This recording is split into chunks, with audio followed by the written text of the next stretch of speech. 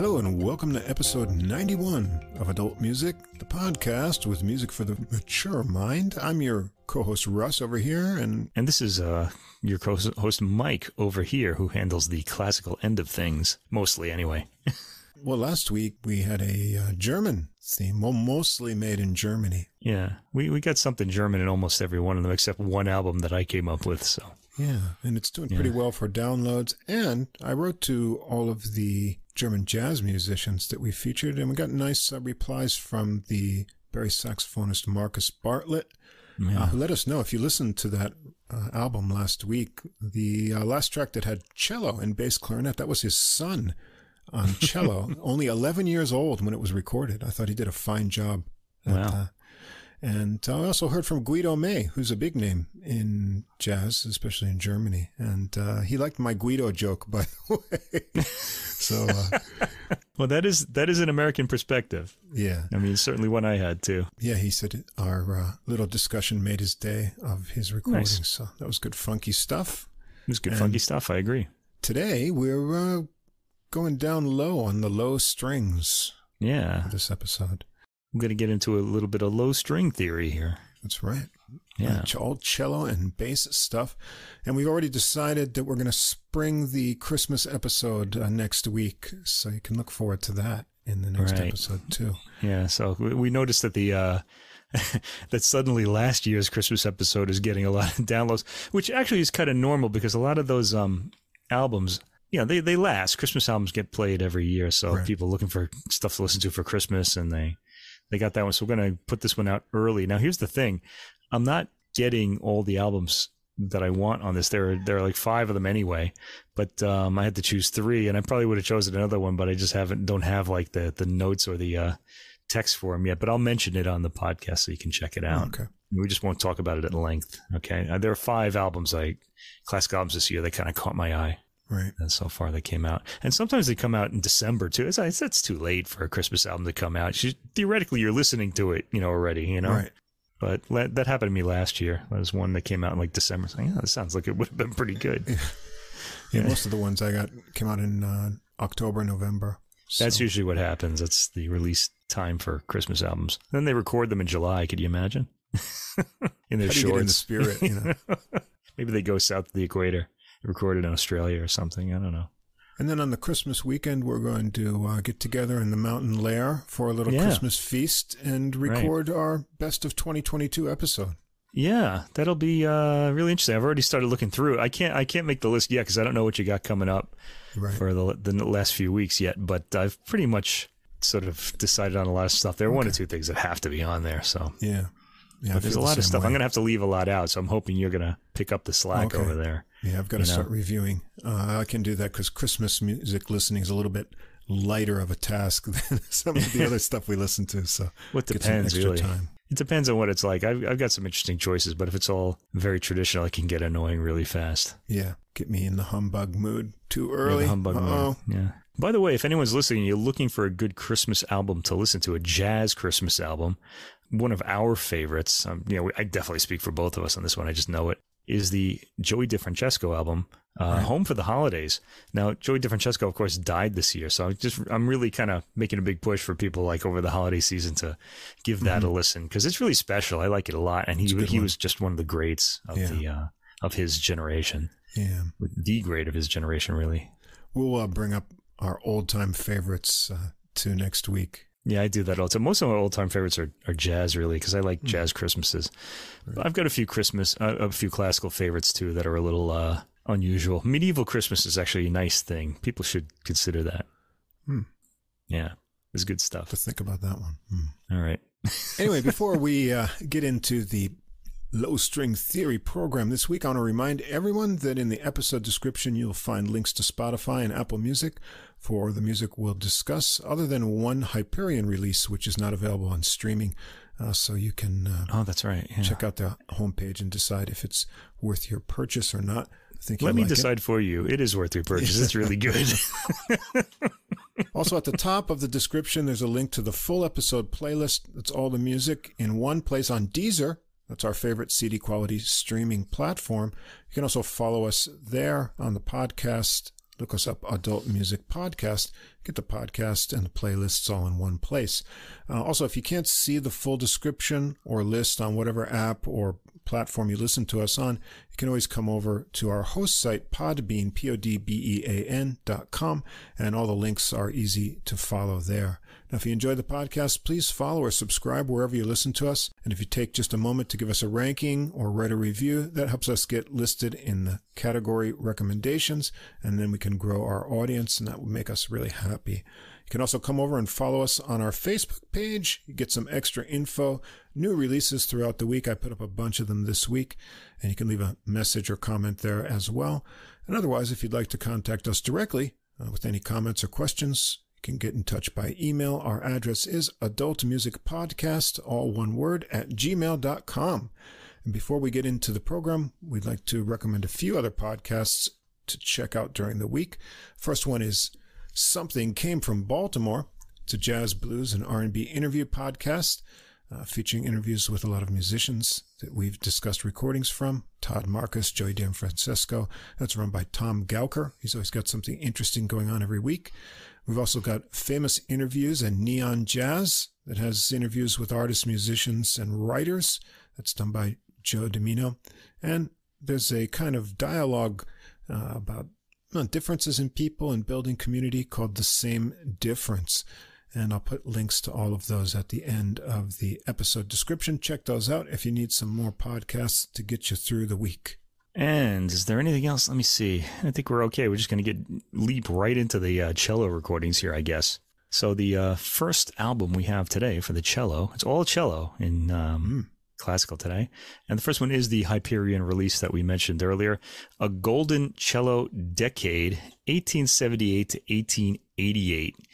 And the artists are one of my favorites, Stephen Isserlis, and I hope I got I always have to check the name of this guy's pronunciation first because I'm not sure where the accent falls, and I might have gotten it wrong there, but I didn't do it today. So anyway, I'm going to go for Stephen Isserlis, and if I got it wrong, somebody can write in and tell me, or I can check it later and then be embarrassed. Anyway, and Connie Shih on the piano. Now, we've heard these two together before. This is on the Hyperion label, I should mention, and that means it's not on streaming, so you're going to have to go to their website, check it out, and possibly buy it. And I recommend you do because you'll hear why.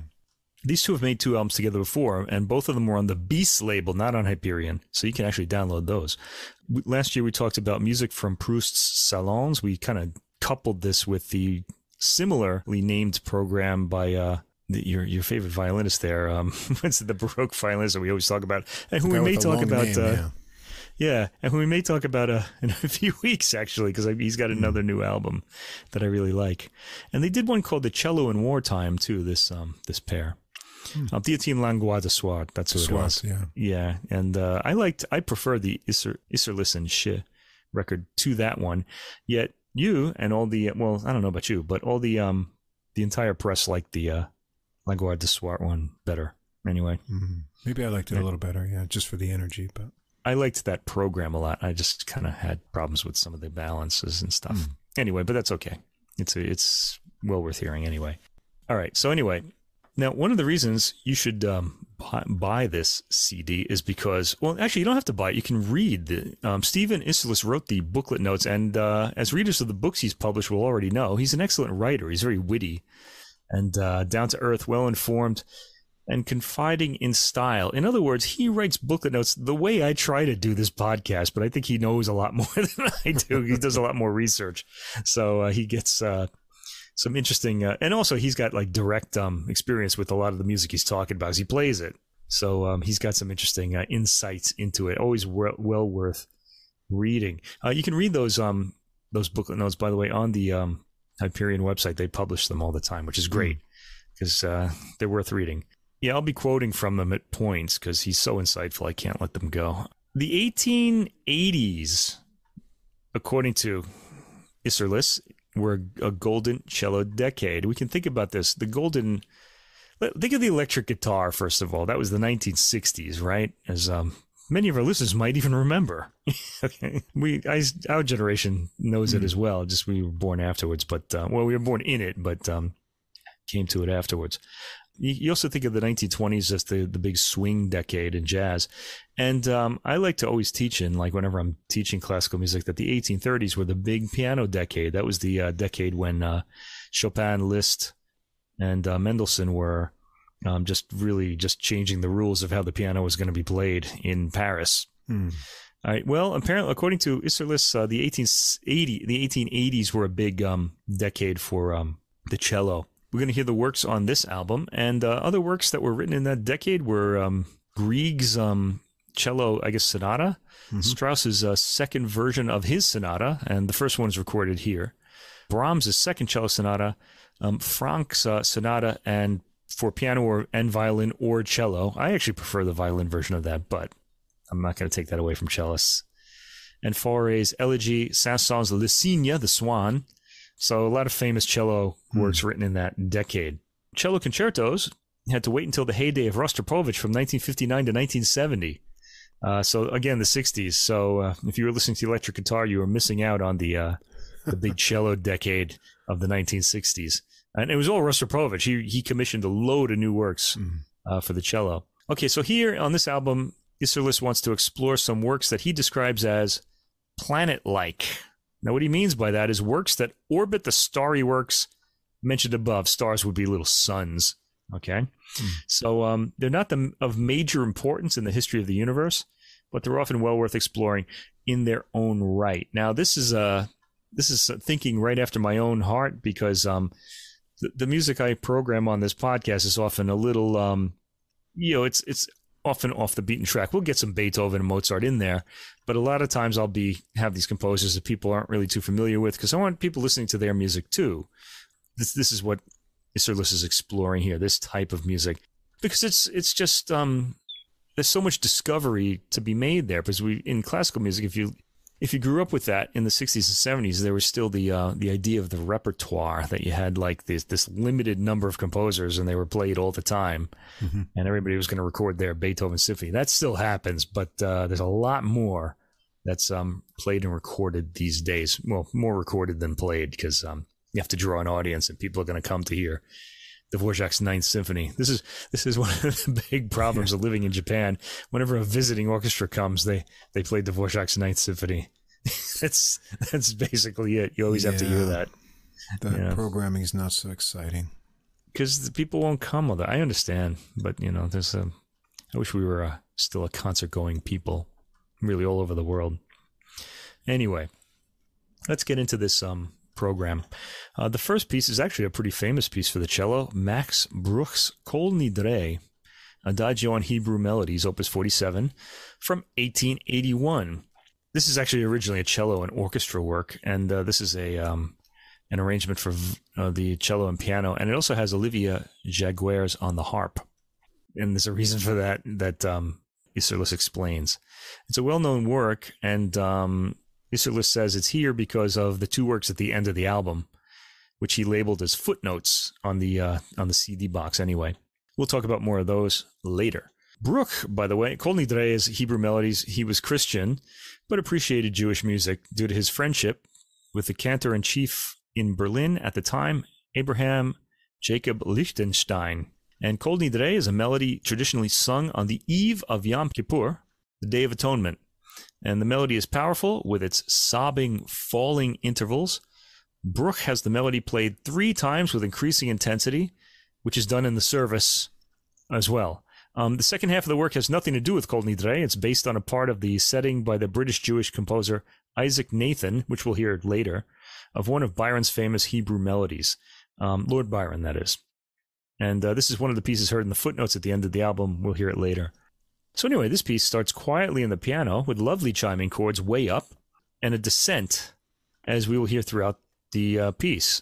There's a lot of descending sort of patterns. The cello comes in at the 43-second mark, way up front and full-toned. This is why I always listen to Stephen Isserlis. I just can't let go of him. It's gorgeous recorded sound. He has this big, fat tone that takes up the entire lane. You can't pass him on the highway. It's just, he's taking up all the space. I think he sounds the fattest I've ever heard him before, because I have all these other Hyperion recordings, but I was really in awe of the warmth depth and breadth of the tone of his instrument on this recording. Yeah, he's I think the last one we heard too, the one with the Proust, also had that big fat tone on it too. He's like a big 18-wheeler truck on the highway that you just can't get around or see around. Anyway, gorgeous recorded sound on the cello too. This is a really beautiful recording too. The engineer gets a shout out there, and I should probably look him up. I never write the engineer's name down in my notes, but I really should. I'll give him a shout out a little later. Okay, the piano sounds rather quiet behind him, but it is audible. Now, in this case, I want to say the piano is really in the accompaniment role because this is really a cello and orchestra work, and all the color of the orchestra is taken away here on the piano.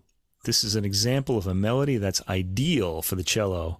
The instrument's deep, throaty sound at its low end puts across the pleading, lamenting feeling of this work perfectly. Gorgeous tone and legato lines by Isserlis, too. I keep wanting to say it the old way. I'm sure it's Isserlis. Okay. The piano gets more involved and present after the 3-minute mark, and Shih's tone is fine. When she plays, she's not... One of the reasons that Isserlis is so emotive in his playing is he has a kind of rhythmic flexibility with his line. It's very subtle. Like, he doesn't play like metronomically. He's kind of slightly stretching out tones or kind of squeezing certain notes just to bring out the maximum expression. The pianist, Shih, now, I don't want to call her an accompanist because she's got an equal role in some of these pieces. She's not as flexible as him, and just because he's so expressive, you can kind of hear that. She's fairly straightforward in her playing. There's nothing wrong with that. She sounds great, but I'm just saying this Isserlis is really expressive on this record. I think he's one of the world's greatest living cellists, actually. At 5 minutes and 22 seconds, we hear Olivia Jageurs enter on the harp for more atmosphere, and Isserlis writes in the notes that the harp part in the orchestral version is irreplaceable, so he's included it here. Just for that reason, he just liked it a lot. Wow. Yeah, we hear both harp and piano in this section, which is an unusual combination. You either get one or the other, usually. In this section, we hear the melody Brooke got from Isaac Nathan's setting of Byron's Hebrew melodies. This section comes across as conciliatory due to the warm legato of the cello's tone and the soothing presence of the harp. Yeah, on the whole album, but on this track especially, Isserlis is the star. I mean, he's really the center of attention. He's kind of creating a gravitational field himself. Yeah, before I forget, I really want to mention the engineer here. It's I can't even read this. Arnie Anselberg and recording producer Jonathan Allen. So good work, gentlemen. I want to call you out. Okay, and say excellent recording of this album. Okay, now the next track, or the next 3 tracks, are the 3 movements of Richard Strauss's Cello Sonata in F Major, Opus 6. All right, now, this is a famous work, but this is not the famous version. This is composed in 1881. It's the original version of the work, and this has got an interesting story. Strauss disowned this version of his sonata, which he revised into a second version. He replaced the last 2 movements completely, so they're different than the 2 you hear here. And he revised the first movement, and the second version saw great success, so we never heard this one again. Isserlis tells a story in the booklet notes where he, I think it was Daniel Muller-Schott, who's another cellist, had visited Strauss's grandson or something. Isserlis told him to ask to see the original version of the cello sonata, and apparently Strauss's grandson didn't want to show. He did show it to him, but he didn't. He said, my grandfather didn't like this, and neither do I. Which is kind of mean. But I mean, we have it now. It eventually got published, I think, in the 1990s. But of course, the second one's the one I was recorded. So this is rather unique. You get to hear the early version of it here. It's almost like a different piece, and it's good. All right. I mean, if you're a composer, you look at really closely at it and you see some of the material. Oh, it's not as inventive as it could be, or something like that. It's a general audience today isn't even going to notice this sort of thing. Let's see. First movement, Allegro con brio. This has a big throaty entrance by the cello with fortissimo piano chords as well. I actually had to turn down the volume after having the volume up for the first piece called Nidre. The explosive opening dies down for the second, more amiable theme, accompanied by quick repeating chords on the piano. Yeah, actually, Isserlis also has a lot of charisma in his playing, and Shih kind of really takes a background role in her piano playing. And so your ear remains glued, at least mine did, to Isserlis' playing. And again, I don't want to denigrate Shih's playing. She's fine as a chamber partner, with Isserlis clearly in the lead here, and his interpretation is excellently realized. I guess I'm spoiled by the recordings he made with Stephen Huff, who's really a really great pianist and really in his league, in Isserlis' league, as a great soloist.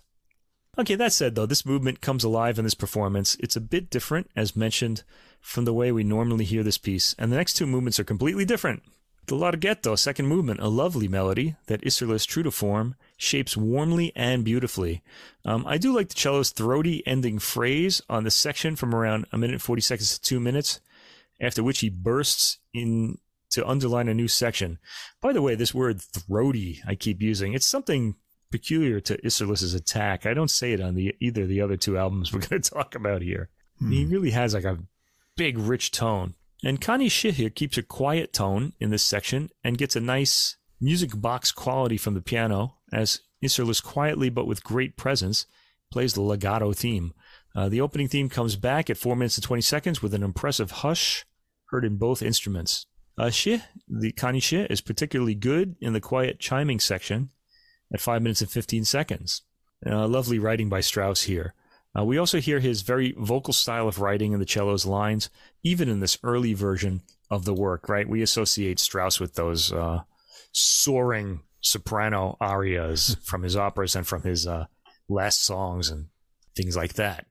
Well, the cello gets a bit of that in the Larghetto. We hear a bit of that. Anyway, the third movement, Allegro Vivace, the theme features a lot of hopping starts and stops to the rhythm.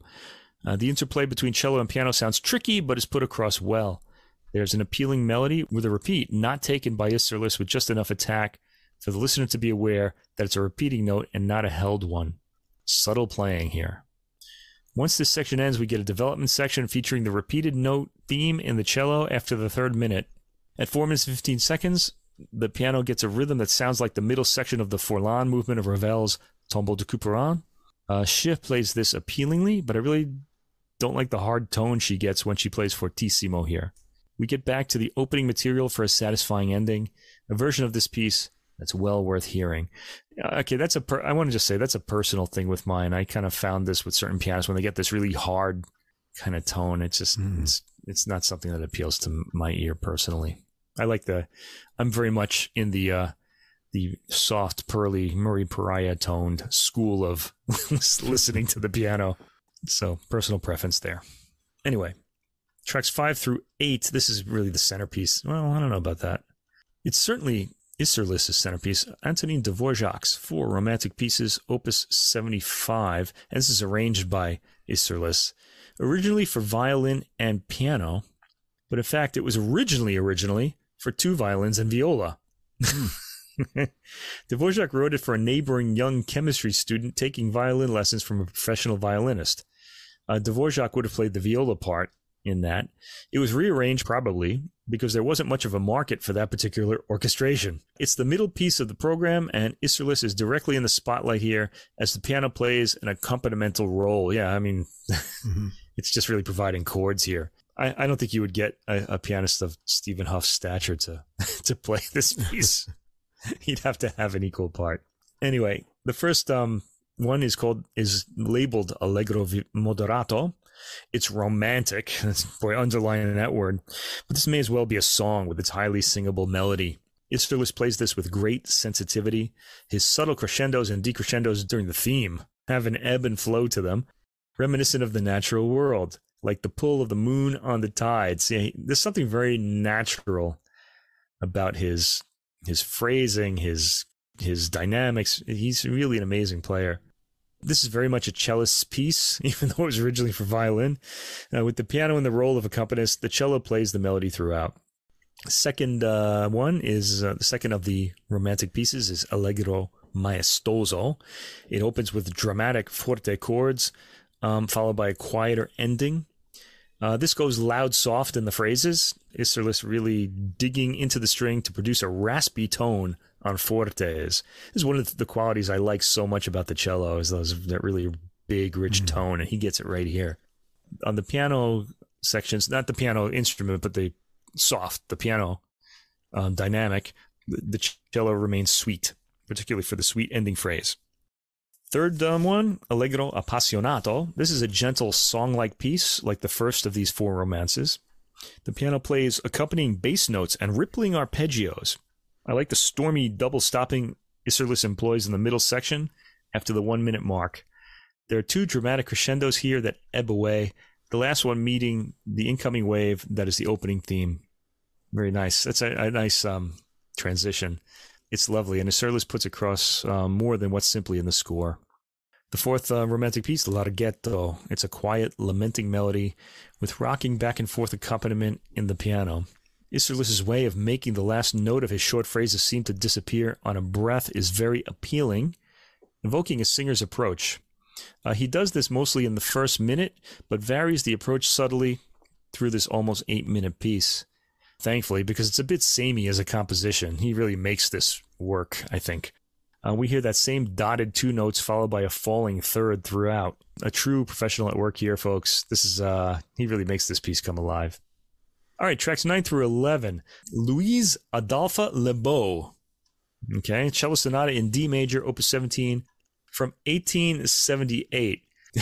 In the booklet note, Isserlis remarks that it would have made for a better album title to stick to the 1880s as the great cello decade, which I sort of announced in the beginning of this discussion.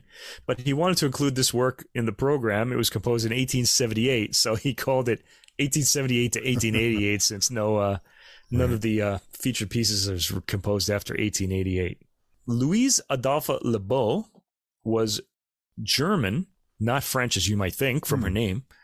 And her full title was, boy, the names they gave people. Louise Caroline, what is this? I can't even read this. Louise Caroline Marie Henriette Adolphe Lebeau. You gave people a lot of names back then. Good thing they didn't have credit cards back then. You would never get that. Yeah, it would never fit. Yeah. She was the daughter of a military officer and his wife who pushed for Louise to have a full education, unusual for women in those days. She started as a pianist, but didn't like the concert life, and then decided to pursue composition. You know, there were quite a few women pianists at the time, Clara Schumann being the most famous one. I get the impression that they didn't like the concert life very much. A lot of the other ones as well. I don't know. I think that's part of the reason you don't hear so many of them. So she decided to pursue composition. And her life was full of frustrations and conflicts, many of them centered around her struggle to give women a fair chance as composers. Yes, in the 19th century, this was very much a men's field. There's no trace of frustration in this sonata, however. And it's really nice. This is one of those great discoveries, a nice work that you'll enjoy hearing, that you've almost surely never heard before. The first movement, Allegro molto, starts with a melodic cello line way down in the throaty deep end. There it is again, with the piano accompanying in the low end as well. The piano sprinkles figuration as the cello continues the theme. They trade, and the piano has a chord theme played with a marmoreal quality by Shih, which Isserlis gets next, and he softens its edges a lot. This is a really pretty work, very satisfying. At 1 minute and 35 seconds, we hear a variation on the opening material, then back to the original opening at 1 minute and 55 seconds. At 2 minutes and 8 seconds, we're in the development, which remains highly melodic. It's brief, and we're already back to the theme at 3 minutes and 10 seconds. Actually, this is a pretty short piece, really. All 3 movements are fairly short. Connie Shih sounds a lot more in her element in this work. She sounds actually pretty inspired by it, so I like her playing here. She plays light arpeggiated figuration and gets that sprinkling rain effect in it. We briefly hear the opening theme again at the 5-minute mark as we head to the end of this brief movement. The middle movement, Andante Tranquillo, is also brief at 4 minutes and 30 seconds. Isserlis gets a beautiful hushed tone as Shih plays quietly in the low end of the piano. The partnership is working especially well in this piece. The cello has a melting melody that Isserlis plays beautifully, stretching it out for extra sweetness of a good kind. This isn't not of the saccharine kind, in other words. The middle section has rippling figuration from the piano and a quicker melody in the cello. Third movement, Allegro Vivace, has a quick dotted rhythm in the melody. That's dun, dun, dun, dun, dun, a dotted rhythm, and proceeds like a march at times, although it's in 4/4. Isserlis does a lot to make the movement expressive. For example, the pulling back on the tempo and volume in the 1 minute mark. The dotted rhythm melody is highly appealing, and one welcomes it every time it returns in this rondo form movement. Shih shows some dexterity in her line after 2 minutes and with very light, quick scales in between her melodic notes. Listen to her just from 3 minutes well into the 4th minute, where she and Isserlis trade off lines. A prolonged dramatic approach to the final cadence brings the work to a close. All right, and then we get to the 2 footnote pieces that relate to Max Bruch's Kol Nidre, which opened the program. This first one is called is by Ernst David Wagner or Wagner. This is called Kol Nidre. It's number 1 of his Shir Zijon, Schirzijon, Opus 44. It's programmed to act as a comparison to the Bruch work. There were several settings of Kol Nidre written in the 19th century. Wagner was Polish-German, this Wagner, a church organist who evidently did not share his famous namesake's anti-Semitism. I couldn't imagine Richard writing a Kol Nidre anyway. Isserlis claims he programmed this not only for its musical qualities, but because he knew Richard Wagner would have been apoplectic to see the track listing Wagner Kol Nidre on the album. Anyway, but it's not that Wagner, it's Ernst David Wagner. Anyway, Shih, the pianist, starts this out. She's playing chords, and they're very rock-like and severe. The tempo is very slow for this, or it sounds slow when compared to the Bruch setting. The theme is played low in the cello, and it sounds downright despairing and heavy, more so than in the Bruch, who I imagine was going for a different effect. The interpretation is moving. And the 13th track and final one, the second footnote, is Isaac Nathan's "Oh, Weep for Those," which is one of Lord Byron's Hebrew melodies, which he wrote from 1815 to 1819. This is arranged by Stephen Isserlis. Now, Isaac Nathan claimed that his musical settings of Byron's poetry were based on ancient Hebraic music. Max Bruch apparently believed him and used this song not only in Kol Nidre, but also as the last of his 3 Hebraisch Gesänge choral works written around the same time as Kol Nidre, without making any mention of Nathan's name in the score. Oh. Nathan was a pugnacious fellow who was a passionate boxing fan, and would not, one would guess, have been happy about that. It might have shown his displeasure, Isserlis writes. This is why he's such a great writer, as well as a great cellist, Stephen Isserlis. In rather alarming ways, but in fact he would have had only himself to blame, since he credited the melodies to the ancient Hebrews and not to himself. Anyway, the final twist is that this melody appears not to have been Jewish at all in the end, but taken by Nathan from a Northumbrian folk song. So that's in Great Britain. Isserlis implies that due to his being a difficult character, Nathan was obliged to emigrate to Australia in 1841. I like that. Due to his being a difficult character, just the images that it gives, you had to emigrate. Okay. So he emigrated to Australia in 1841, where he composed the first Australian opera, became known as the father of Australian music. Boy, talk about a big life change. And became the first person in the Southern Hemisphere, as far as we know, to have been run over by a horse-drawn tram, which ended his life. What a story. Anyway, this is his piece. He's a colorful character, and you can sample him here. This piece starts with a quiet piano line, a chord-based melody. It's a melody is played over changing chords, and Isserlis comes in for the melody, which consists of short, weeping phrases. All of it is tenderly played, particularly by the piano. The piece itself is a straightforward song setting. We end the entire program with 3 emphatic cadential chords on the piano. All right, so in the end, this is an unexpectedly beautifully played and cleverly programmed album, and it was really the programming that, well, it was Isserlis' playing that really drew me to it. But it's cleverly programmed as well. You can easily listen to this all the way through. It flows really well, and it's all interesting music. Isserlis is among the finest cellists out there. He may very well be the finest. It's always a pleasure to hear him. And Connie Shih accompanies admirably. I liked her more from the Louisa Adolphe Lebeau piece onwards. I feel like, Isserlis really is the more dynamic of these artists. He's got a lot of charisma, and you can hear it very clearly. He really steals the spotlight in this partnership with his beauty of tone, and he has the flexibility, the phrasing flexibility of a singer. He can kind of like stretch the melody like it's taffy when shaping phrases. The two are better matched than the LeBeau piece, which is a lovely, highly melodic find with appealing melodies. So I'd say if you're a cello fan, you really need to hear this.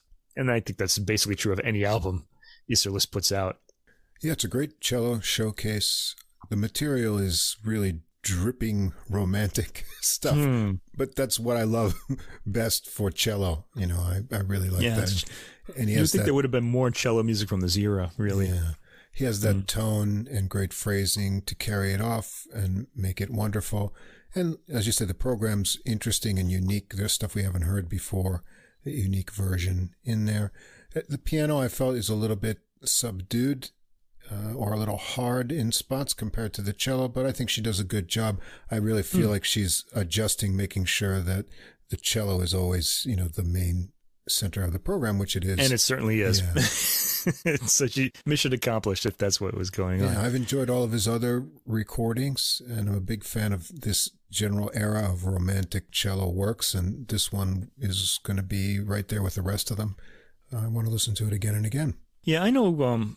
I know a few cellists around here where we live out here in Japan, and they often, one of the things they like to do is they lament like that their favorite composer didn't write a concerto for cello.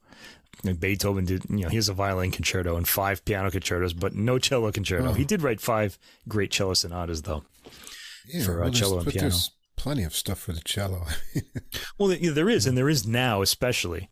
Part of the reason that we heard so much like piano and violin music in the Romantic era in the 19th century is, first of all, because of Franz Liszt.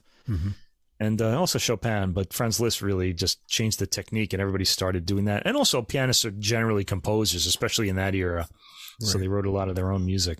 The piano pretty much invites composition with its whole layout of keys. You can kind of almost see what you're writing. And the other big instrument was the violin, of course, because of Paganini. He stretched the technique, so there were loads of violin pieces from the 19th century too.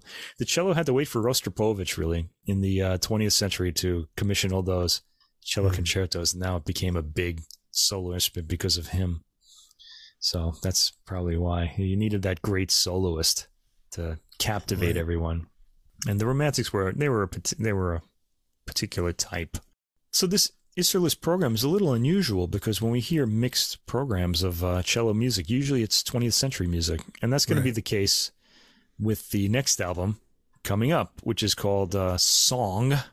It's by Sheku Kanneh-Mason of the very talented Kanneh-Mason family. All of them play, I'm sure, but I think 3 or 4 of them are becoming classical music stars. And Sheku is probably the biggest star of them all at the moment. He's a cellist, and he's accompanied by lots of other people, which I will mention as we go. As the booklet note indicates, Sheku Kanneh-Mason does indeed craft unique programs of music, and this is another one. This is unique, to say the least. This album specifically celebrates the singing quality of the cello, hence the title Song. The booklet notes are fairly informative, letting us know what we need to know while acting like a quasi-interview with Sheku Kanneh-Mason himself. Now, his sister also appears on this album, Isata Kanneh-Mason. So I'm going to refer to Sheku Kanneh-Mason as Sheku. I mean, like I know him personally. I don't, but please excuse me for that. It'll just be easier and less confusing if I call him by his first name. Anyway, the first track is, we start traditionally here, Star of the County Down, a famous Irish melody. This is arranged by Sheku Kanneh-Mason himself. It's a beautiful tone. Not as big and fat as Isserlis's, though. Okay, but it is a really beautiful tone that he gets. This haunting tune works well on the cello and exposes its vocal quality well. We're right away, we've got this concept of song being realized. Now, this is recorded pretty close. You can hear reversals of the bowing direction, but that's part of hearing the cello, I guess, so no worries. Anyway, second track, Joseph Parry. This is a Welsh song called Mavanwi, arranged by Sheku Kanneh-Mason. Mavanwi, no accent in that word.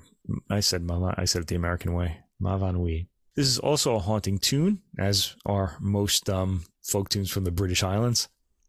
And I'm sensing that Sheku Kanneh-Mason likes this one better than Star the County Down. There's more warmth in the melody here, a deeper tone, with the emotions drawn out in the vibrato used in the long notes. I think he's overdubbed himself here too, because at the 1 minute and 20-second mark, a cello playing a pizzicato bass line emerges, and no one else is credited on the album, so I'm guessing it's all him. For the third verse, he's overdubbed a counter melody in a middle voice as the main melody leaps into a higher register. Nice piece. Really beautiful. The next piece is composed by the violinist Nigel Kennedy, who I believe is still known as simply Kennedy. He changed his name to just Kennedy. And Kroke, Kroke. They are I hope I'm saying that right, they're a Polish klezmer band. And Kennedy and Kroke did this together. It's called Lullaby for Camilla. And this is Sheku Kanneh-Mason and Harry Baker on the piano. And the both of them arranged this work as well. Actually, Sheku Kanneh-Mason played with Kroke himself. He starts with a bass line in the cello, played pizzicato, while the piano plays the melody. This is a light dancing feel to it. At 57 seconds, this switches. The cello has the melody, and the piano the accompaniment. The cello line is appealingly legato and loud in its higher end. The melody of this tune is immediately appealing, and the feel is caught well. It's got a rootsy quality to it, without completely abandoning the formality of the classical environment. In other words, the performance is caught between two worlds, obliterating neither. And man, that's going to happen even more in the next album that we talk about. Oh, no. That's an appealing quality to have both going at the same time. This melody is real poppy sounding as it is. Yeah. It's catchy and almost like a pop song. Yeah, and in fact, the booklet notes say that that Sheku Kanneh-Mason improvises on this track. I enjoyed the deep, throaty open fifth that he plays at the end. All right, here we go. Here's a classical track. Hector Villalobos, Preludio, Modinha, W246, number 2. This is from Bachianas Brasileiras, number 1, with Hannah Roberts, Ben Davies, Desmond Naismith, and Max Risi all playing cellos. This was arranged for 5 cellos by Simon Parkin. It was originally for 8 cellos minimum, or really cello orchestra. Here we get 5 cellos. Everything had to be squeezed into 5 cellos. Kind of like a cello MP3, I guess. Where you're just kind of compressing everything. It's an appealing sound, as you can imagine. The Bachianas Brasileiras are sort of inspired by Bach, which is why they have that name. But this sounds way too passionate in a romantic sense to be Bach-like to my ear. Sheku Kanneh-Mason, Sheku, apparently has the lead cello part. I believe that's him playing the main line double stopped in the 3rd minute. The piece is played in a supercharged, romantic manner. 5th movement, Beethoven. 12 variations on Ein Mädchen oder Weibchen from the Magic Flute. And this is for cello and piano. And this is, he's playing this with his sister, Isata Kanneh-Mason, on the piano. This brother and sister team take this theme in a straightforward fashion. And it's got they play with a matter-of-fact quality. It's a bit of a shock after the drawn-out romanticism of the previous track. And I'm betting that he knew this was going to be here and they played it like this for that reason. Isata plays with little pedal and gets a fairly dry sound. And the first variation is a solo for her alone. Sheku comes in for the second variation. In fact, Isata gets the spotlight often in the set of variations. I like the way in the 2nd minute she sprinkles the ending of the phrase onto the cello's opening of it. Sheku is especially expressive in his deep-toned variations in the 6th minute. It's amazing how far Beethoven can get from the original feel of the theme. All in all, the duo put across a performance that, like Beethoven, stands on the boundary between classical clarity of line and romantic, deep emotion. 6th track, Mendelssohn, Felix Mendelssohn, Song Without Words, number 25, opus 62, number 1, arranged for cello and piano by Friedrich Grützmacher. And this features Isata Kanneh-Mason on the piano. So this was originally for solo piano, but I guess they've just taken the cello line out and the melody out and arranged it for the cello. This has a rippling piano accompaniment supporting the cello melody. What's interesting about this is that the main melody is sometimes high in the piano, while the cello plays the melodic material when it's lower in the texture, or it's brought lower by the arrangement. It's kind of hard to figure out what he's done here. I guess we have to go back to the original to hear it. Sometimes he's in the high register as well, the cello. It's interesting to hear this solo piano work this way. The next track is Mendelssohn again, Song Without Words for cello and piano, opus 109, with Sheku Kanneh-Mason on the piano again. Here, a straightforward accompaniment in piano and theme, and the theme is in the cello writing. This has an ostinato rhythm in the accompaniment through all the chord changes. At 1 minute and 38 seconds, there's a sudden roiling middle section where a good dynamic balance is kept between the duo. It makes me think they'd be good in the Franck Sonata, and I'd like to hear them play that. The opening material repeats afterwards. Track 8, Jules Massenet, Elegy from 20 Melodies, Volume 1, Number 1. And this one has Pumeza Matsukaza on the soprano, where she's singing, and James Bayou on piano. And there's no text for this song included in the CD booklet, but it's a famous song, and you can find them online along with translations. It's in French. The piano plays the gentle opening, then the cello comes in with the melody, nicely shaped here, but not as affectionate as he was in the Welsh tune Mi Fan Wi at the beginning of the program. He reaches a climax, then the soprano comes in. She's got a deep-toned, heavy voice, despite being a soprano. It's a pretty unique sound that she makes, actually, with her voice. It's kind of heavy. You don't really think of sopranos as having a heavy tone, but she does. The song is basically about how the good times are gone because the singer's love is gone. Yeah, we can all relate, can't we? Anyway, track 9, Stravinsky, Chanson Russe from Mavra, with Sheku Kanneh-Mason on piano here. This is a transcription by Stravinsky and Dmitri Markovich, and I think they played it together too. Ostinato rhythm in the piano. I guess we would expect that from Stravinsky. Sudden change from the previous piece. Sheku shapes the Stravinsky melody idiomatically, and one gets a sense of its Russian character from the way he plays it. There's a darkness to the tone, despite the ironic lightness of the rhythm. Really interesting piece and appealing. Track 10, Johann Sebastian Bach, Come, Sweet Death, BWV 478. This features Hannah Roberts, Ben Davies, Desmond Naismith, and Max Ruisi on cellos. It's arranged for 5 cellos by Sheku Kanneh-Mason himself. We go right into this from the previous work with very little pause, if any. It's got no rhythm, and the beginning has a lamenting feel to it. I shouldn't say it has no rhythm. It doesn't have like a beat, let's say. Okay, it's just kind of stretched out. It's got a rhythm, though. It sounds like a chorale with the cellos drifting through chord voicings. There's a bit of counterpoint at times. The tone is warm, much more so than on the Villalobos work. All right, this is the one I've been waiting for. Messiaen, Olivier Messiaen, Louange à l'éternité de Jésus. This is praise for the eternity of Jesus. This is from the Quartet for the End of Time, and James Bayou is playing the piano on this one. And we get extreme sensitivity from both artists in this deeply searching movement of Messiaen's Quartet for the End of Time, the cello playing an endless legato melody, and the piano marking time with repeated chords. He's on every quarter note, I believe, and that I don't think that changes for the entire piece. There's an appealing hush over the entire movement, and I particularly like Sheku's restraint here, which serves the movement well. It really pays off when he plays forte at the 4-minute mark with gorgeous warm vibrato. There's a gorgeous hush to his last long-held tone at the very end. I mean, I've heard more probing, searching performances of this movement, but I like it this way. It's a performance of the entire quartet with these two involved might be of interest. I would certainly want to hear it. Track 12, this kind of acts as a Bach again, so I guess you get a little sandwich in the middle there with Messiaen in the middle. This is Bach's Savior of the Nations, Come, BWV 659, and this is for 4 cellos again. The other cellists are Hannah Roberts, Ben Davies, and Max Ruisi, and arranged by Sheku Kanneh-Mason. Starts with a climbing staccato theme in the lowest voice, while the rest play overlapping harmonies via counter melodies. One voice emerges, but others take over. Lovely phrasing by the lead voice, whose phrase ends with a cadence at about the 2-minute mark.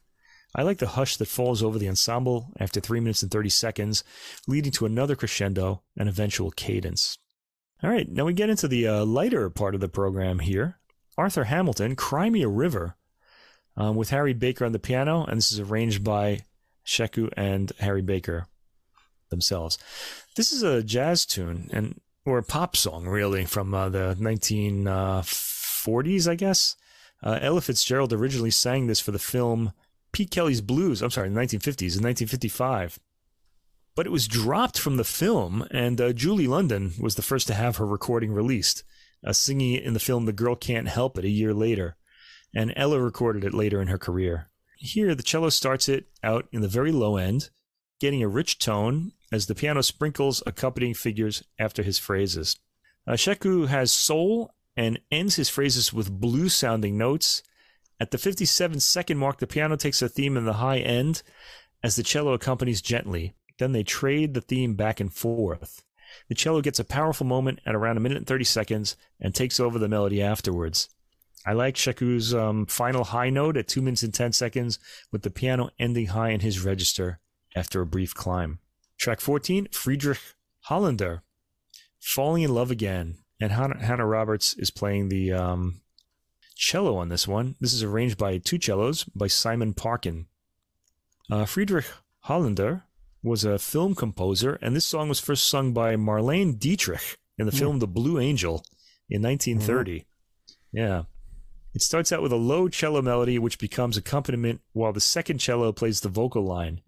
Here, Sheku Kanneh-Mason is accompanying himself, apparently, via 2-track. It's a nicely realized performance. No, he wouldn't be. I don't think he is, actually, because there's another cellist on this. It's a nicely realized performance with soft, heartfelt contours in the phrasing.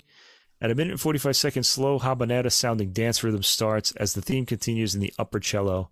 The opening repeats, lovely tapering off of the melody at the end. I take that back. He's not accompanying himself here. He's got Hannah Roberts playing the other cello. Oh, well, it's a cello duo. The next 5 tracks are by Edmund Finnis. They are his preludes 1 through 5, and these were written specifically for Sheku Kanneh-Mason. They're very short. All of them are less than 2 minutes. The first one stays mainly in the middle and low end of the instrument.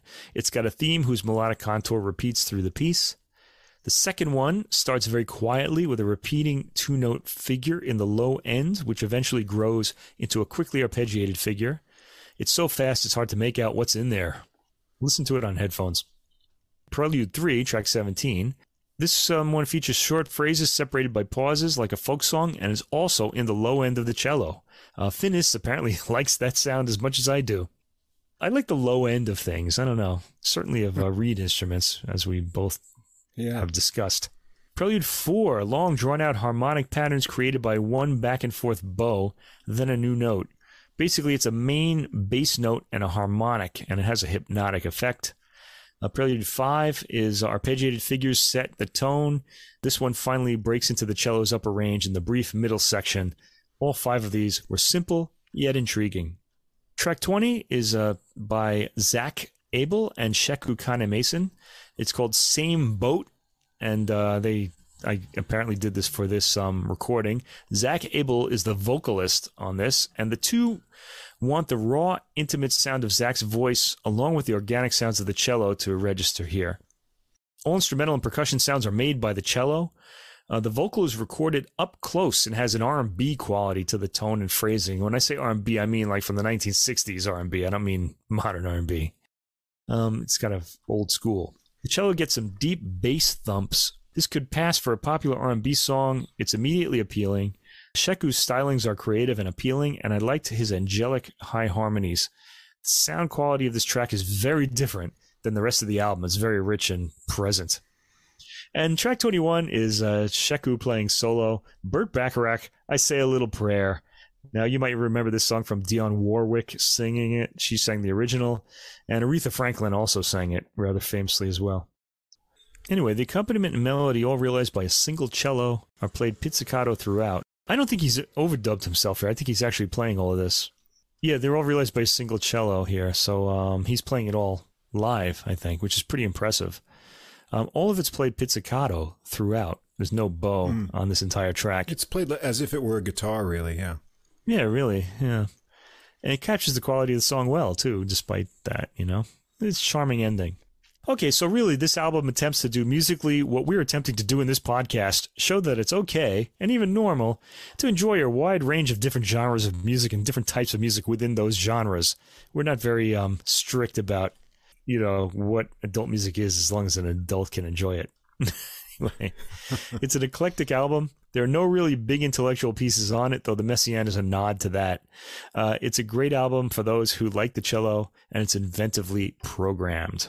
Yeah, I thought the program is a bit of a mishmash. And that's by intention, I think. I think so. The Finis, I didn't really care for that as much as a lot of the other stuff. That said, what I did like was really a lot of fun, and I thought it was kind of enjoyable because he's really expanding the ways that cello can be expressive. There's a lot of variety of techniques with the creative pizzicati and different ranges, and his arrangements with the multiple cellos and other instruments are pretty creative. He's inventive as a player. Yeah. So I think if you want to just have some variety of expression for cello and in a number of settings, I think it would be really hard to get real continuity with this program. There are going to be some things that are just going to go in complete different directions. But if you approach it like that, sort of as a variety package of things that he can do, it's pretty enjoyable. Yeah. He's got a name for himself, so he can do something like this. It's kind of an artist-centered, almost poppy in a way kind of thing, which is cool. I'd like to hear like a more focused sort of study of things from him in the future too, like kind of drilling down on one aspect of things to go in a little deeper too. But I mean, I'm he's sure really we'll young, so eventually. Yeah, he's got plenty of time to do that kind of stuff. I think of people like Yo-Yo Ma, who played, all these weird creative programs, and yet he did all the repertoire as well. He really played everything. And I really liked those Appalachian things he did too. Those were a lot of fun. He really got out of his element. He does that all the time, really. Yeah. So does Yo-Yo Ma. But I think especially Sheku Kanneh-Mason, of all of them, it seems like he'll do that quite a bit in his career. Well, I like this kind of new generation of players, and like with Sean Shibe too. I think they don't have this stuffiness towards, what is classical music. And I think they get rid of a lot of the pretension that comes with it. Yeah, I think that's a bit of an issue too, because there are a lot of people who like classical music and they want to know more about it, but they don't want to go into it because of you meet that one person who's really into classical music and they're really stuffy and that sort of thing, and they don't want to deal with that person. I've met a few of them myself, and you can't get a word in edgewise when they're talking about the great masterwork they're discussing or whatever. But you don't get that from the players. I mean, this is just gone, I think. There's a bit of there's a bit of like a classiness to the performers. They come across as very well educated, and not just musically. They kind of speak well and all of this. But in an elevated. When I say speak well, I mean in an elevated way, not normally, not like how we speak on this podcast. Really, I could never get a job as a classical music announcer talking like I do. So it's although I'm hoping to change the image of what someone who talks about classical music is. It should just be like an ordinary guy who knows something about it, really. Well, some of those big classical podcasts will put you to sleep in the first couple minutes. Yeah. And, they actually sound like they don't really enjoy talking about the music either. Well, some of them, the ones that I like the interview ones a lot. Like, they can be better. But a lot of the ones that I've heard, I'm not going to mention any names. There are one or two that I feel like they condescend to the podcast listening audience. They're kind of like, oh, they're explaining everything. I mean, the audience needs to know something, but you have the internet, you can look stuff up. I mean, there's no need to really go into real detail about just to explain an opera or something. You can read a summary of it in Wikipedia pretty easily. Anyway, it is good to know, though. I mean, things that I think that as an educator I can give people is just something about the era, because people aren't going to know a lot about, what was happening at the time a lot of these works were written, or even when they were written, right. So they don't really, you just kind of point out things to listen for and things like that. Anyway, the next track here. Speaking of adventurous programs, well, This is an album called Where Is Home and subtitled with Sesotho words, which is the language of South Africa. Hae Kekae. I don't know if I've said that right. I have no idea what Sesotho sounds like, but we're going to have to say a lot of it if I'm going to talk about this album. This is by a young cellist by the name of, and I listened to a South African program that said his name, Abel Selaocoe. That's how apparently you say it. And a lot of other people. And I'm going to need the CD for this one because I couldn't even list all the people on this album. There's so many. I didn't bother writing them down. So I'm going to try to let you know who they are as the album goes on. He's got quite an army of people recording this. Now, this really isn't a classical album, although it has certain classical elements. It's more of one of those crossover albums. And I feel like records like this need a bit of I need to encourage listeners to hear it because I think albums like this can get lost, although there are a lot of critics that are really praising it. I mean, I liked it enough too. And the reason why, and we talked about something about this week that I didn't really say much about, but it leans more towards world music and what they call, or global now. The Grammys want to call it global than classical. What I mean is it's like the traditional music of South Africa in this case. And it's got classical in it too. Albums like this often get lost in the shuffle due to the difficulty in classifying them. Should classical listeners listen to this? Should people who are interested in African music listen to it? What I want to say is that adults should listen to it, and that's why it's perfect for this podcast. Okay? It's a shame that these records can't fall into a classification because there's often unclassifiable gems that are well worth hearing, and I think this is one of them. Adult music is the ideal place to be talking about an album like this, as I just said. Selaocoe is South African, and as the title suggests, the program explores the idea of seeking refuge, not in the stigmatized sense of the word associated with fleeing, but as a place that grounds us and empowers us. The booklet notes explain all of the tracks in the highly personal voice of Selaocoe himself, and the sung texts are included in the CD booklet. Now, they're all in these African languages, mostly Sesotho, with English translations. One of the things Selaocoe says in this, in his notes, is that South African people hear an affinity between Baroque era music, which we're going to hear a bit of on this album, and their own traditional music. And the reason that happens is because they sang hymns in church, and I think a lot of them came from or started in the Baroque era. And when I read that really kind of lit me up because there's a pretty famous piece that some listeners may know by Kevin Volans, the South African composer, called White Man Sleeps. And it was made famous by the Kronos Quartet back in the 1980s or early 1990s, and I can't really remember when. But it was originally written for Baroque-type instruments, a harpsichord, there was percussion, there was a viola da gamba.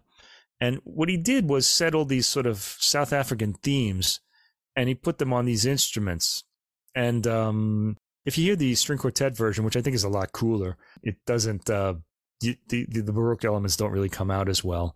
And whenever I used to play that, I loved that piece so much. And Bruce Chatwin also apparently liked Kevin Volans' music, the author, who was really popular at the time. He wrote a book called The Songlines. When I played that for people that I knew, they were really into roots music, and they just would say, "Oh, I just want to hear this as its original folk, in its original folk element." And my complaint about that is, well, you can, that's all over the place, but this is something really unique, and I think it's worth hearing. I love that piece, by the way. Check that out, Kevin Volans' White Man Sleeps. You can hear the Kronos Quartet version. Really, there are 3 or 4 recordings of it out there, and they're all good. So I would recommend any one of them. I love that piece so much. Anyway, this album kind of gets a bit of that quality to it. And I think there's a bit of truth to that idea of Baroque music and South African music having a strange sort of affinity to each other, which is interesting. It's not complete. I mean, South African music doesn't move in that kind of mechanical way that Baroque music does. But nevertheless, the cultures combine a bit. Anyway, the first track on this is called Ibuyile I Africa, which means Africa is back.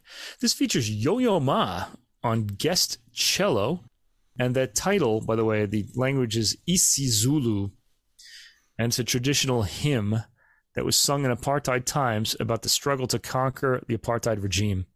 The hymn tells the youth that now it is time to define our voice, to cherish our own traditions, and create the Africa we want for our children. Selaocoe says this arrangement is an ode to Desmond Tutu. I want to say also that all of these African pieces are very, very positive in their lyrics and their meaning. Anyway, the other musicians on this, besides Yo-Yo Ma, we have Simran Singh, Max Bailey on violins, Colin Alexander on cello, Fred Thomas on piano, Alice Zawadzki, Shafiz Adams Burnett, and Thandanani Umede are all singing. They're the voice. One of the things that Selaocoe, the cellist, does is he starts a lot of these pieces with harmonics on the cello, and I really love that sound. And he starts this one like that. There's a light sprinkling of piano texture while he's doing this. The hymn comes across as warm and wistful in the cello. It's a slow piece, moving like a slow-paced church hymn. Selaocoe sings on this too. He's got a rich, warm baritone, and it is kind of African-sounding in its phrasing. There's kind of like a, I don't even know how to describe it, but an African kind of flexibility to it. It's not something that, say, an American like singer would do. It's really got a very specific African cultural quality to the way he phrases. There are harmony voices as well in this, and when he sings, he, the cello, and the accompanying singers all follow in parallel harmony, which may annoy some listeners. The solo cello parts are atmospheric. I liked it, though. Improvising on the hymn theme in the 3rd and 4th minutes, and the performance is deeply heartfelt. The second track, Dipolelo, which means, like, I guess a recite or improvisation, is a solo for Selaocoe himself. It's 45 seconds long, and it features the flexible rhythmic phrasing I've heard in South African songs, and this is over before it really begins. The third track, one that I really liked, is called Zawose, and it's dedicated to Hukwe Zawose. He was one of Tanzania's legendary traditional musicians, Hukwe Zawose Morogoro. Tanzania was a place of refuge for South Africans in exile, where they organized and strategized the overthrow of apartheid. One of Zawose's songs, Mateso, meaning suffering, is a reference to the tribulation of South Africans in the time of apartheid. And Selaocoe himself wanted to respond to the song with one of his own, to say thank you for the love, kindness, and empathy, and that's what this is. Selaocoe here tries to translate the zeze, an instrument with a single beaten string, to the cello in this piece. This track has richly recorded percussion. If you have good speakers, it'll just really... It sounds like it's in the room. It's pretty fantastic. Selaocoe plays the opening all on harmonics, which I really love. He sings vocals as well, this time with a raspy aggressiveness in his voice. The lyrics thank Zawose for helping South Africans in the time of struggle and say that the beauty of Africans is infinite and the path of all Africans is love, a love that moves forward. This is as optimistic as lyrics come. I liked Selaocoe's cello playing between his sung verses on this one, playing double-stopped lines in parallel harmony. The recording is impressively vivid, especially the bass in the 4th minute. A lot of Selaocoe's harmonic playing reminds me of elements of Volan's work, White Man Sleeps, as I mentioned earlier, which tells me it's got something in common to South African culture.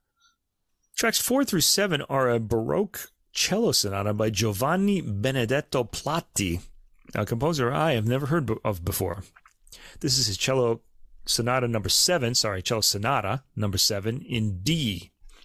First movement is Adagio, and I should mention, in Zawose, the performers were Simran Singh on violin, Max Bailey on viola, Colin Alexander cello, Alice Zawadzki, Cherise Adams Burnett, Thandanani Gumede singing vocals, Alan Kiri electric bass, Sidiki Dembele, djembe, and another instrument there, and Marmadou Sayer on congas and talking drum, Fred Thomas on high percussion.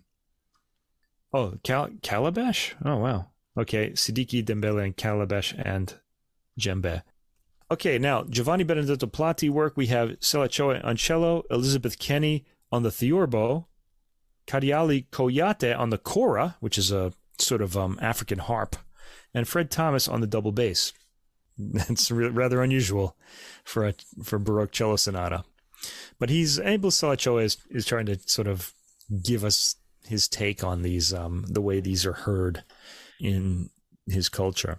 He claims that Baroque music and South African music have more in common than you might expect. As I mentioned, this Kevin Volan's piece, White Man Sleeps.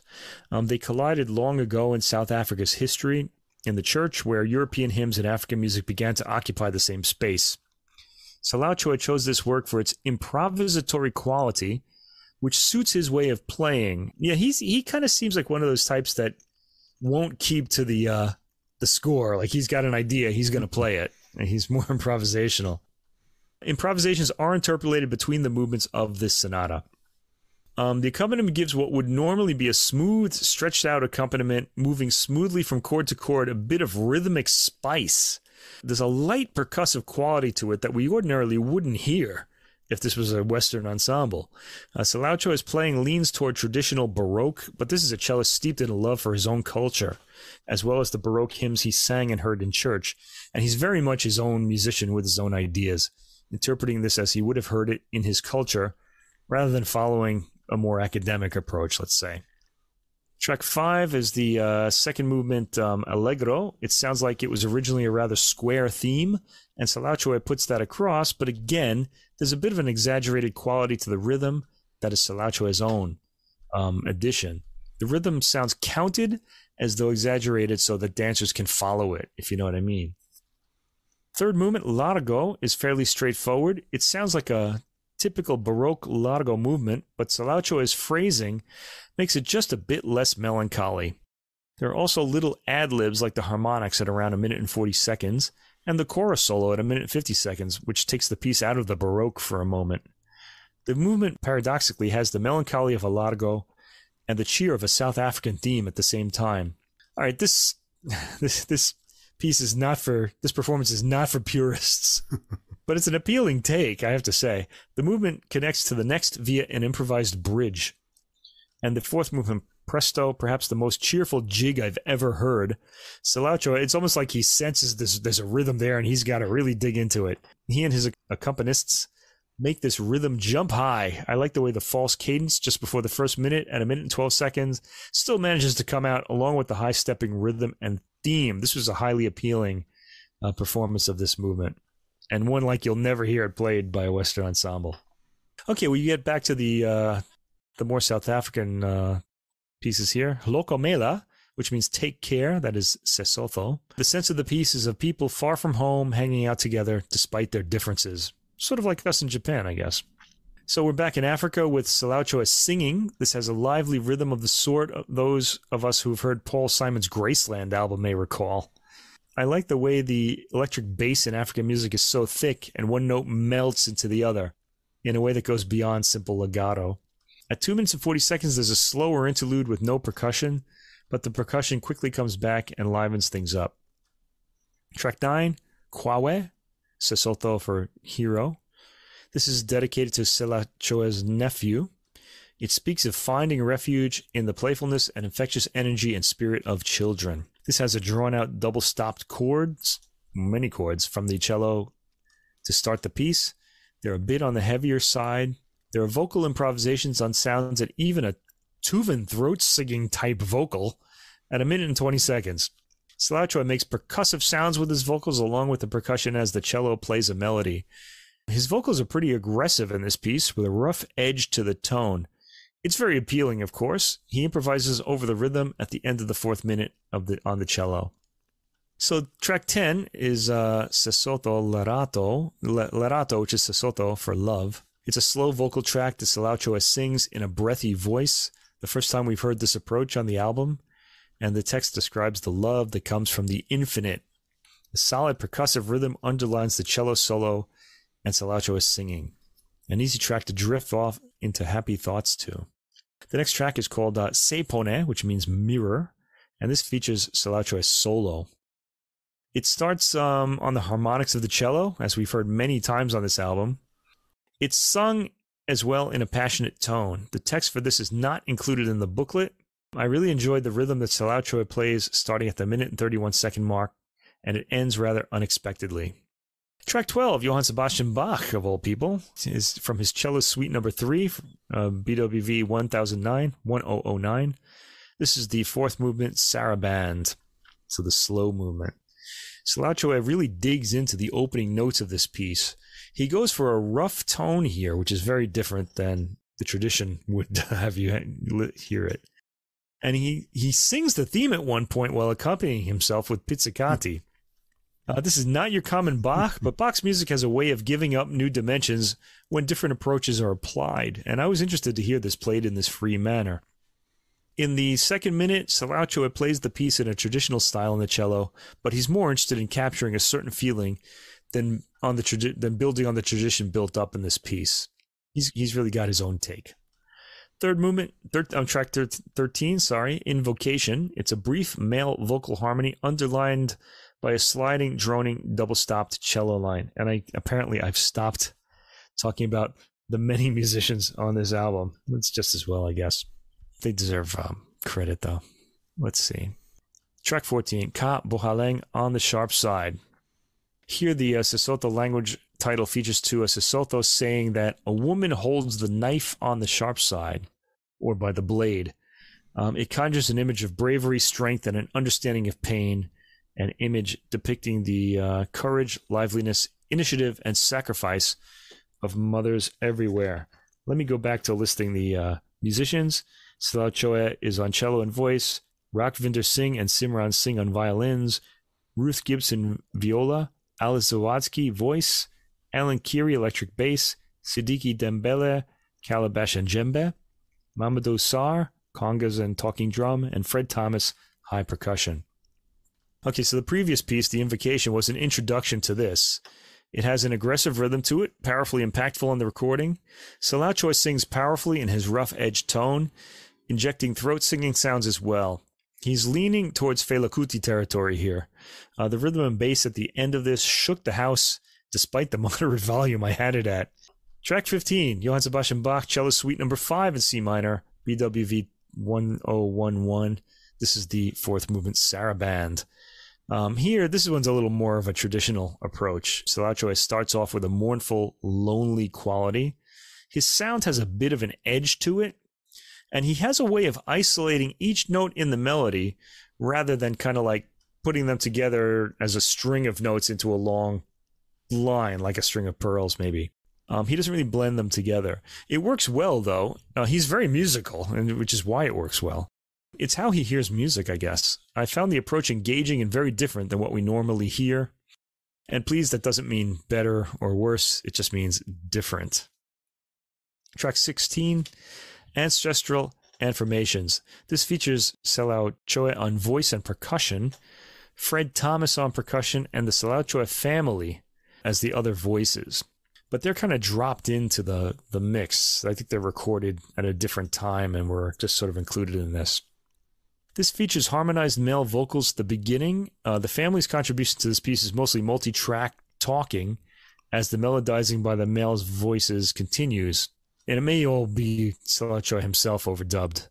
At 2 minutes and 37 seconds, a heavy percussive rhythm begins under the continuing ostinato theme to the vocal. At the end of the track, the rhythm dissolves into the Selaocoe family singing, and that's how the album ends. This was more of a studio experiment than the other works on the album, but it's a good ending to the album. This is really a crossover album. It's not. You shouldn't think of it as a classical album, but it's getting quite a buzz out there. The record, though, can't help but be cheerful and appealing. It's not heavy at all, and Selaocoe himself is quite a phenomenon, bursting not only with cello but vocal talent. I'd be curious to hear him in a straightforward classical concerto on the cello, just to hear how he approaches that element. This album is acting as his calling card. It's his first album. It's not only impressive, but bursting with joy in music making. And it's definitely not an album for purists. So if you're here for the classical element, you'll want to give this a pass. But I think you'll be missing out on something. It's uplifting, which is something we normally don't get to hear. It's a unique album that really presents an antidote to the times we live in. And I'd recommend hearing it. I think it's really something very different than what we normally hear. Yeah, I didn't know what to make of this, really. Now that you've explained kind of the context of the classical music in South Africa and how they experienced it, it makes a little more sense to me. Because I really like South African music a lot, and we've done a little sort of South African jazz on episodes in the past too. So it was really hard for me to figure out what that context with these classical pieces are. And rather for me, I felt like I just wanted to hear more South African type of that things. Generally happens, right? Yeah. But knowing that, really there's got to be a limit to how much cello you can work into those traditional kind of things. I was amused by it. The vocal numbers, the growling was a bit over the top. Sometimes it was he does get a bit aggressive at points. Yeah, I did find that arrangement of the Baroque piece rather unique with the instrumentation. It certainly was. Yeah. Yeah, I guess we could probably imagine experiences like this in different cultures. Like how did the Chinese first take to Western classical music and incorporate that into their musical lives or something? I know a bit about how Europeans first took to like the Beijing opera in China, and the answer is not well. I mean, it took a lot of time. The 19th century romantics didn't like it at all because they figured they were the best ever. Right. But now we have a bit of a context for it. We kind of know a bit about it, and we appreciate it as a cultural thing. Those of us who really like the arts, anyway. Yeah, right. So I guess if you take this as a kind of crossover world music infused with Western classical music and the cultural take on that and where it would fit in with traditional music, it's kind of an interesting journey. Not for purists, as you say, but it's certainly got a lot of variety and interesting stuff going on in it. Yeah, I feel like I want to say one thing about it, though. This album sounds like it's about him. It doesn't, he's not really, I mean, what he does is appealing and people will like it if they hear it, but I don't feel like he's like making this for an audience. He's making it more for him, and the audience is just going to appreciate it and like it. 'Cause it really does sound like he's kind of indulging at times, but it's all appealing, though. It's really nice. Fair enough. Yeah. And there you go. I guess that's the cello, and we've done a nice kind of crossover into jazz here with this sort of crossover album into world music. And now we're going to jump into a lower frequency range. We're going to drop down even lower of the program for all bass-led groups this evening. I had some quite a few on the list, and I thought, well, let's do that and get some bass leaders out because bassists think about music differently because they look from the bottom up. And even in the pop music world, some of the most interesting songwriters are bassists because they see possibilities that are different than I think pianists and guitarists do. Paul McCartney and Brian Wilson being two of the most famous examples, but there are a lot of others. And so, how do bassists conceive tunes and decide on arrangements? It's kind of interesting way to look at things. So we're going to start with a young bassist, Alexander Claffy, and his new release came out in October called Music from Big Orange. And this is on Cellar Live, and I was attracted by some of the players on here when I saw Randy Brecker's name and Dave Kokoski, one of our favorite pianists as well. So Claffy is just turned 30 this year. He's from the greater Philadelphia area, and he started with electric bass and then switched to upright bass as well. His father was a band leader and his mother a singer, so he had an early exposure to music, and he attended the New School for Jazz and Contemporary Music. He played around New York and Philadelphia area with pianists Orrin Evans, George Burton, and also drummer Justin Faulkner, Wayne Smith Jr. He moved to New York in 2011, and he's worked with a lot of big names now, Jimmy Cobb, Louis Hayes, Harold Mayburn, Kurt Rosenwinkel, Christian Scott, Joey Alexander, Wallace Roney, and many more. And in just the past 3 years, he's recorded on Verve, High Note, Positone, Rope-A-Dope, La Reserve record labels. And now he's on Cellar Live. And I have to say thanks to Mr. Cellar Live himself, Corey Weeds, who we've consulted before. That was the Brian Charette album, wasn't it? Where we had a confusion on tracks. So the credits on this recording were a mystery to me because there's no CD yet, as I can tell. The streaming release has 7 tracks, but if you go to Bandcamp, there's only credits for the musicians for 5 tracks. Well, rather, there's multiple people playing the same instrument on the album, and it has like track 1, 2, and so forth. So I said, okay. So I went to Cellar Live's page, and they have listing for 6 tracks, but still not 7. And I can tell there's going to be a vinyl release of this coming out, and that only has 5 tracks, probably for time constraints. But which track was which, I was getting more confused by the moment. So I wrote to actually both Claffy and Corey Weeds, and Corey Weeds replied to me, and there was a little problem with the file, but we got it all cleared up, and so I got all of the listings. Now, from the album notes that Corey Weeds sent me as well, basically, in summary, this is kind of expansive project for him in this recording, because rather than a musician being sort of pigeonholed as a certain role, like in his case, just a jazz bassist, he wanted to explore and express more sides of his whole musical nature. So here we get some of his original compositions, also original lyrics as well. And to match his sort of conception, he's kind of handpicked musicians for each track to sort of shape and get what he wants out of each composition. And so he's here, Claffy himself, on both electric and acoustic bass on this recording. We've got some vocalists, Kate Martucci, and we've got Alita Moses. Sunny Step is another vocalist on one track here. We've got the great Seamus Blake on tenor sax and iwi, the electronic wind instrument.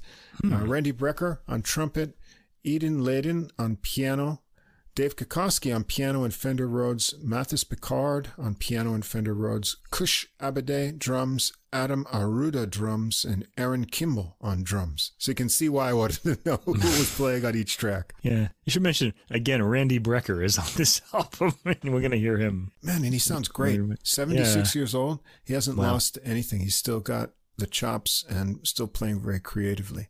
So we're going to start out the program with Michel Legrand composition, Once Upon a Summertime. It's a really lovely tune. Here, the vocals are by Katie Martucci. Let's see, we've got Abade on drums, Kokoski's on Fender Rhodes here, Claffy electric bass, and Randy Brecker on trumpet.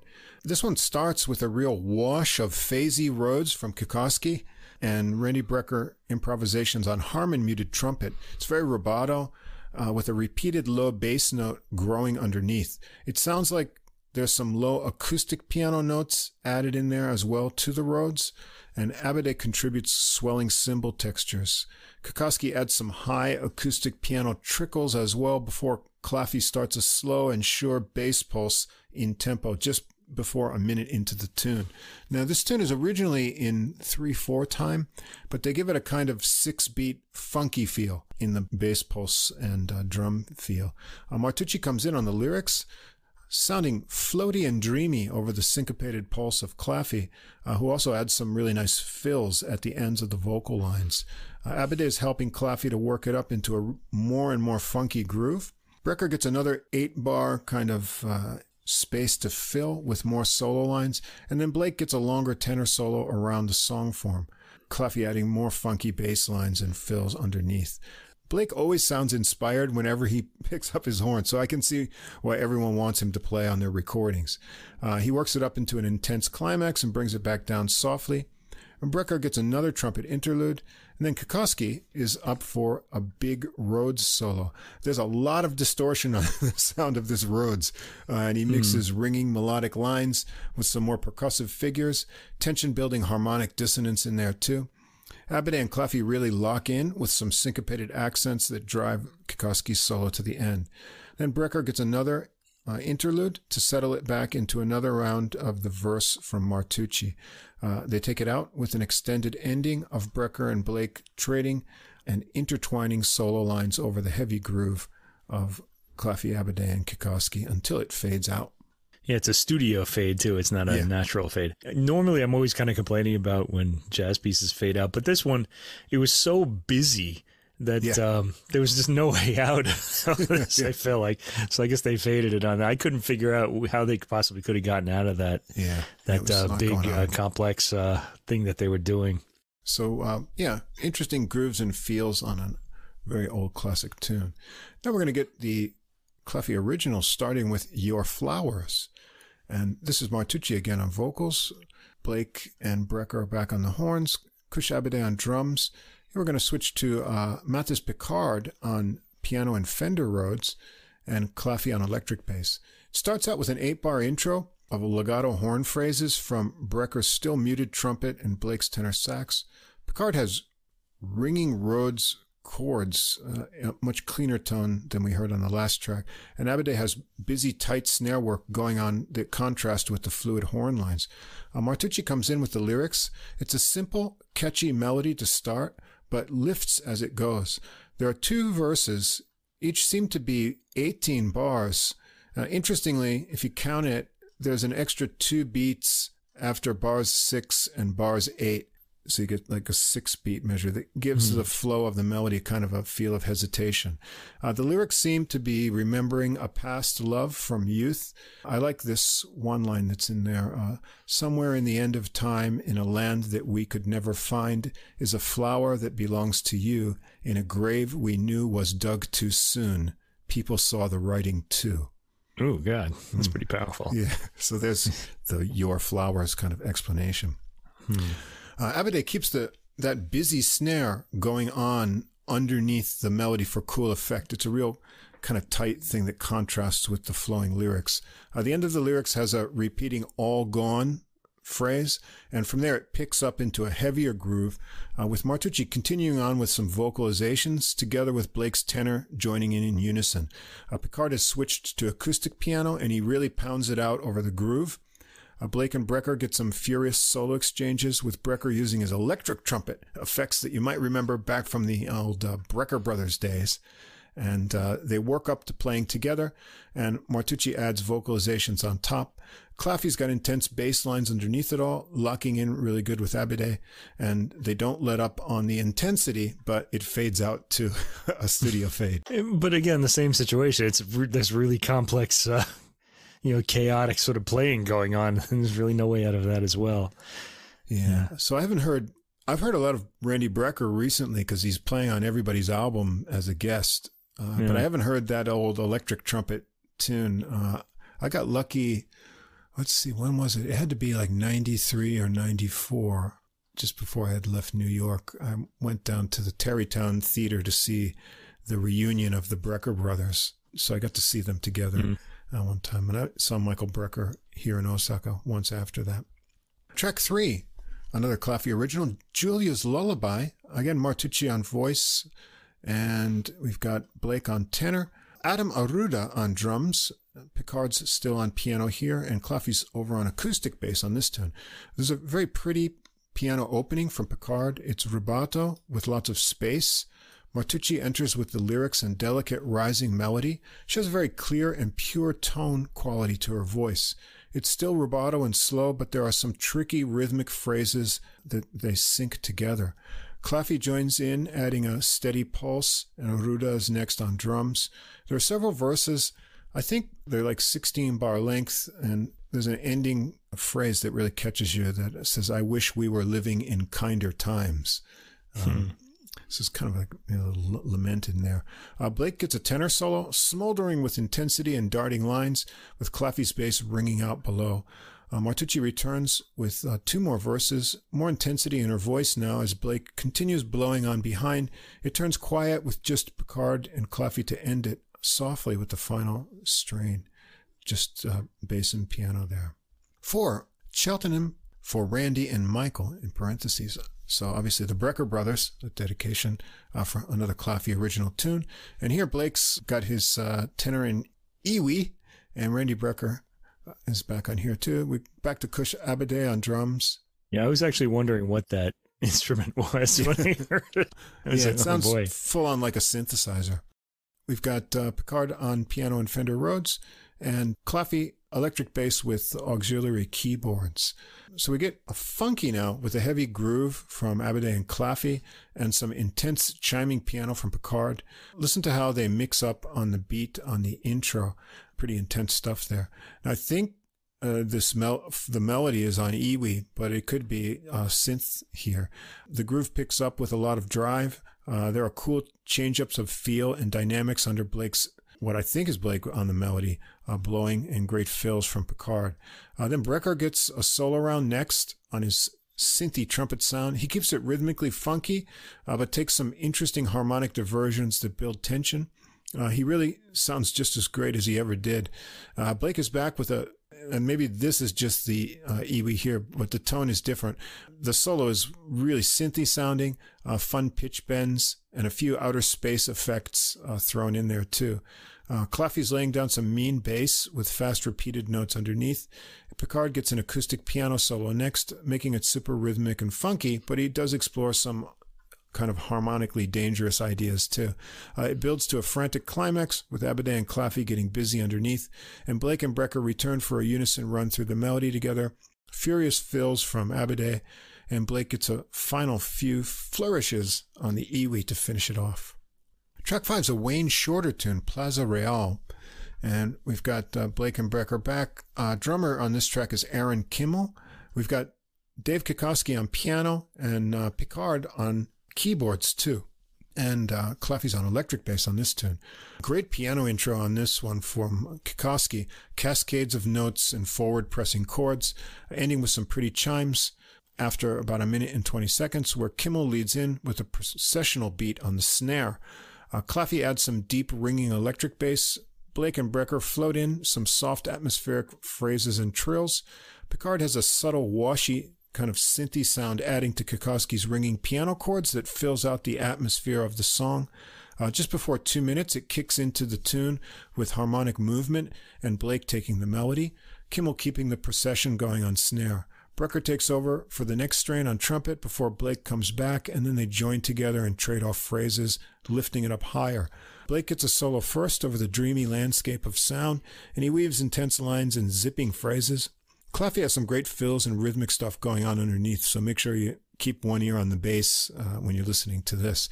Brecker follows, starting softly as the keyboard wash sort of quiets down. He works his phrases higher and higher with fun rhythmic figures and a show of that kind of a higher laser tone he can get, and this kind of high trill he throws in his solos sometimes. Blake returns with the melody, and Brecker continues around it, taking over again and then working together as things get quieter. And they continue on with some trumpet and bass doodles as it comes to a soft ending. Track 6, AG. This one's a little bit hard to put into words. We've got Eden Layden on piano, Alita Moses on voice, and then the singer who goes by Sunny Step, I guess his real name's Michael Stevenson, adds another voice. Adam Aruda on drums and Claffy on electric bass.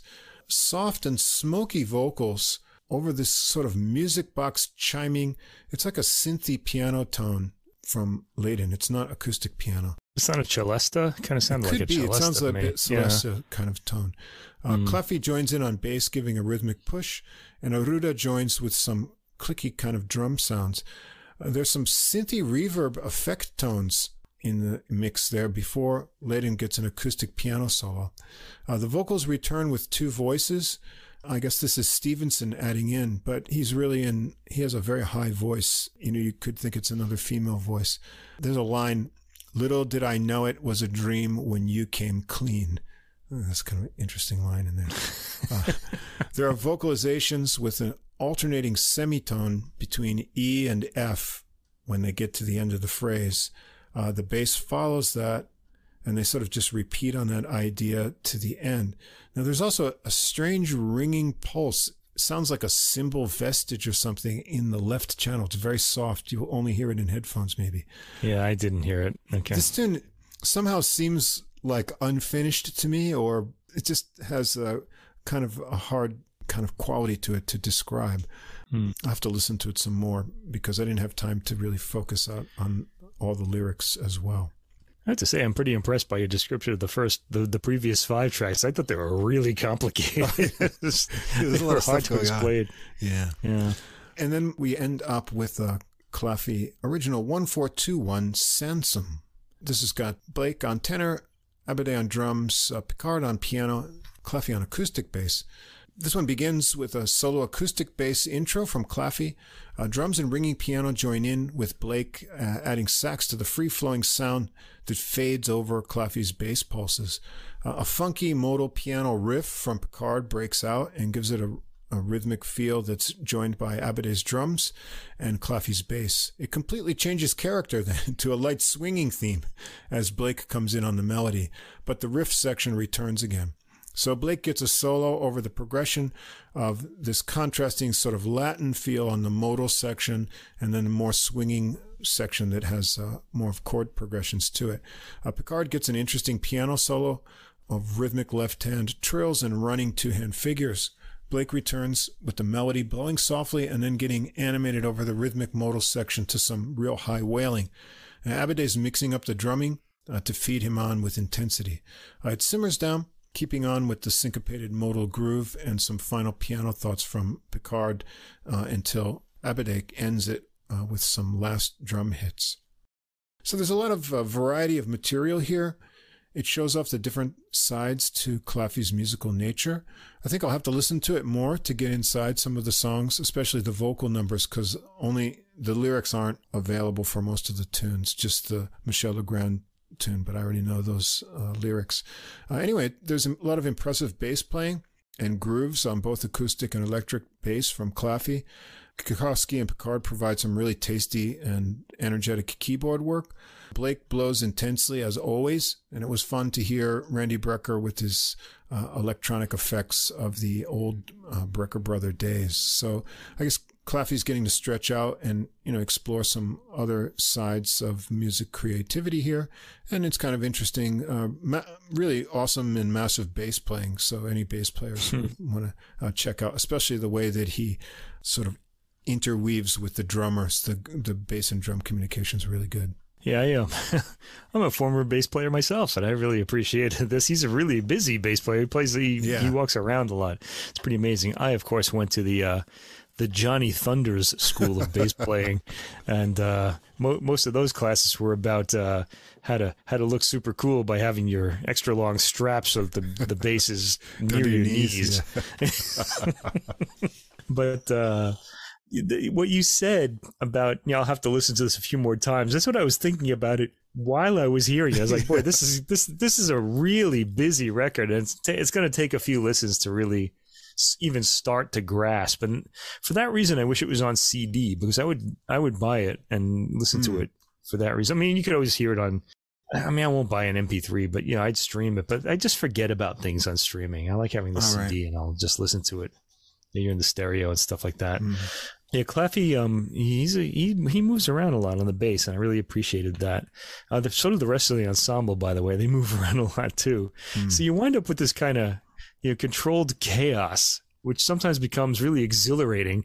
I singled out the composition Cheltenham for that. I really liked that. Yeah. And also the ending of the first two tracks, which both fade out. I almost kind of wish they could have gone on for like 6 more minutes. Like kind of really, get my ear into that. It almost, I almost feel like they took it away before I could really figure out what was going on. But I liked it. And this, it's not a record like, maybe I will love it one day, but you hear it one time and it's like, it kind of grabbed me intellectually, and I wanted to kind of hear it again and again. So I liked it enough to want to get a CD. So if this ever comes out on a CD, Alexander Claffy, write to us and let us know, because I think I'll be first in line for that. I'll let you know, because I often look at the Cellar Live page. Okay, that'd be cool. They got a lot of releases. I may forget. Yeah. This next one I kind of wish was on a CD too, but because I liked this one. This is probably my favorite one, actually, which I'm going to talk about now. Okay. Yeah. So next we've got Santi, Debriano, and Arkestra Bembe with Ashanti. This is on Jojo Records. Now, these next two are fresh recordings. This just came out on November 18th, so just last week.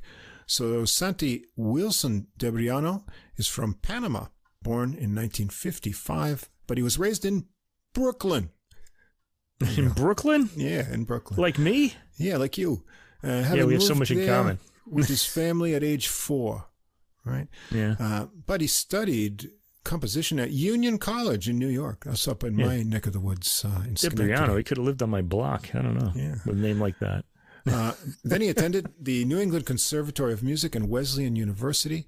He worked with Archie Shepp in the 70s and 80s. Then he moved to Paris, playing with Sam Rivers, and came back to New York City and has since worked with a lot of big names, Chucho Valdez, Hank Jones, Cecil Taylor, Randy Weston, Sonny Fortune, real favorite alto player of mine, Freddie Hubbard, Kirk Lightsey, and many others. So he's had a lot of small groups in the late 1980s and also a world music influenced ensemble, which had some famous members in it too. And now he was also the music director for arts at Dwight Morrow High School in Englewood, New Jersey, and was given an award for jazz education from New York University in 2001. So big resume. And an interesting recording here. All the compositions and arrangements are his, as well as this huge sounding acoustic bass, real big presence. We've got Andrea Brockfeld on flute, who contributes a lot to this recording. TK Blue on alto saxophone, who has also his own solo release out this week and is really good. I'm going to try to get that into a sax episode. Okay. Tommy Morimoto on tenor sax, Ray Scrow on baritone saxophone, Emil Turner on trumpet, Adrian Alvarado guitar, Mamika Watanabe on piano, and Rabi Amin on drums. So let's start it out. Angel Heart, track 1. This begins with an 8-bar intro of bass, light clicky drums, and washy Rhodes piano. Over that, there's some nice acoustic guitar, rippling phrases and chords from Alvarado. The horns come in with a 4-bar arranged line, and Debriano answers that with some ringing and running bass. They do it again. Then the horns get a longer strain. It's very relaxed phrasing. That leads into some guitar flourishes from Alvarado, more horns, and then a longer guitar solo. After that, there's a gruff-toned but smoothly phrased bari sax solo from Scrow, a flute solo from Brockfeld, and a tenor solo from Morimoto, all 12 bars each. Debriano gets a solo next. His bass sounds huge and ringing with clear attack. The horns come back for another line, and there are some more guitar flurries from Alvarado before the horns take it out, with a final bass flourish from Debriano. It's an interesting arrangement and structure with a really relaxed feel. Track 2, Ashanti. This one's got kind of a light Latin beat intro to start it out from the rhythm section. It feels like a 7-beat pattern of 4 plus 3 beats. The horns come in with a cool arrangement of the melody that has a lot of separate moving lines. I love the flute on top of the arrangement. It gets broken up with a little bass and left-hand piano interlude before it continues on. Debriano breaks out of that with a bass solo. It keeps the rhythms very punchy. Even his faster lines seem to be pressurized, like the attack of his fingers. I enjoyed that. Brockfeld has a pretty fluttering butterfly-like flute solo and gets some nice breathy tones in too. Amin adds some tasty drum fills near the end of that flute solo. TK Blue's up next for an alto solo with unique phrasing, some high cries and low digs down in the lower range. And Watanabe follows on piano, ringing sounds and connected runs. She's on acoustic piano for this tune. The horns are all back together for a more unified syncopated arrangement with some interplay with Amin's drums, and Scrow's bari really honks out in that arrangement. So you've got that flute high on the top and the bari way down low. I really like that instrumentation on the arrangements. They incorporate the piano and bass break of the horns again, and then they carry it on to the end. Track 3, Imaginary Guinea. Airy and eerie sounds start this one out until Debriano comes in with a loping 6-beat ostinato bass line. Cymbals paste in and piano and guitar add sparse chords. The horns come in on a legato theme. Turner has the harmony mute in the trumpet, which always sounds great with the flute tone in an arrangement. The lines flow easily over the 6-beat feel. Brockfeld gets a flute solo first, this time exploring more of the warm lower register to start with a nice sense of hesitancy too. Scrow follows on bari sax, blowing delicately to match the quieter mood. There are a few sparse backing lines from the saxes. Alvarado comes up next for an acoustic guitar solo with some really interesting doodles. Through this whole album, he sort of plays to his own rhythm. I mean, what he plays fits in, but he's a very kind of free-flowing phraser on the guitar. Watanabe follows on a gentle piano solo, and then there are rhythmic staccato sax stabs for backing as a nice little touch. Debriano gets a bass solo next, more assertive and bluesy. The horn arrangements returns to take it through the theme again. The final phrase repeats and fades with little piano and flute and other flourishes continuing over Debriano's bass to a mysterious end. And there's kind of a harmonic whistling at the end. Listen closely. Is that flute? I'm not sure, but it's an interesting little effect. Track 4, Imagined Nation. Amin starts this one out with an interesting drum groove, joined by Debriano's bass and a rhythmic left-hand figure by Watanabe. I'm not sure how they would write the meter, but if you count it in the double time feel, you get 2 bars of 6 and then 1 of 4, which gives it a kind of forward skipping feel when those 2 beats are missing in that third bar. The horns stack on top, the Barry working with the lower piano figure, and the others with more swooping lines. There's some syncopated breaks with drum fills to push it into another round. Debriano launches out of that with a bass solo.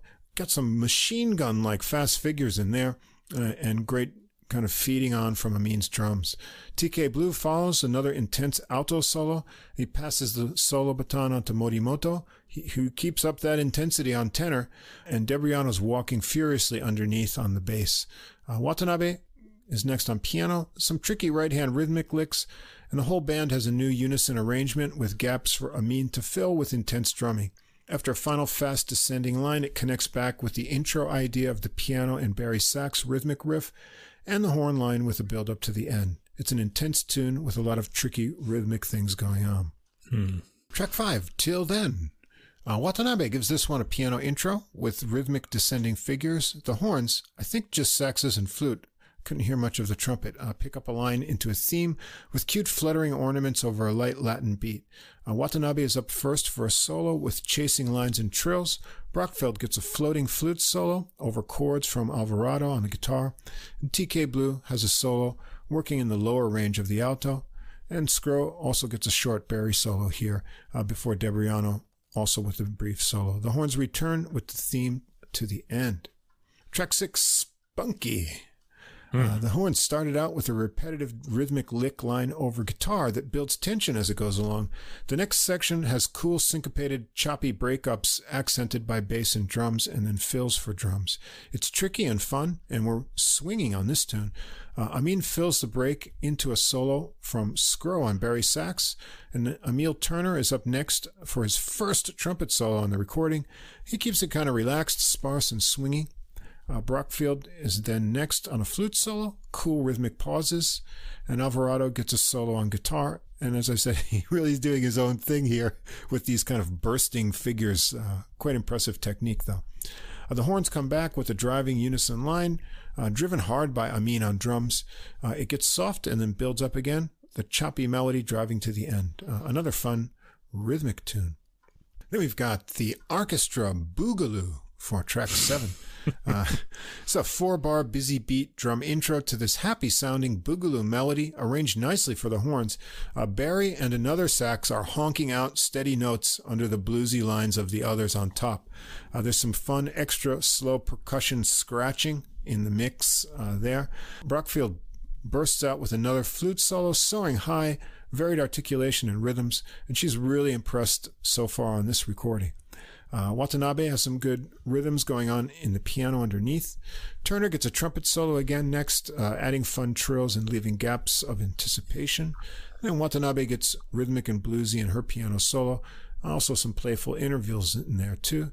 And TK Blue gets a sassy alto solo, the horns adding rhythmic backing lines. And Debriano cleans up with the solo of blazing bass lines and a kind of a cool bent note in there too. The horns return with the Boogaloo theme, pumping it out to the end. This one's a lot of fun.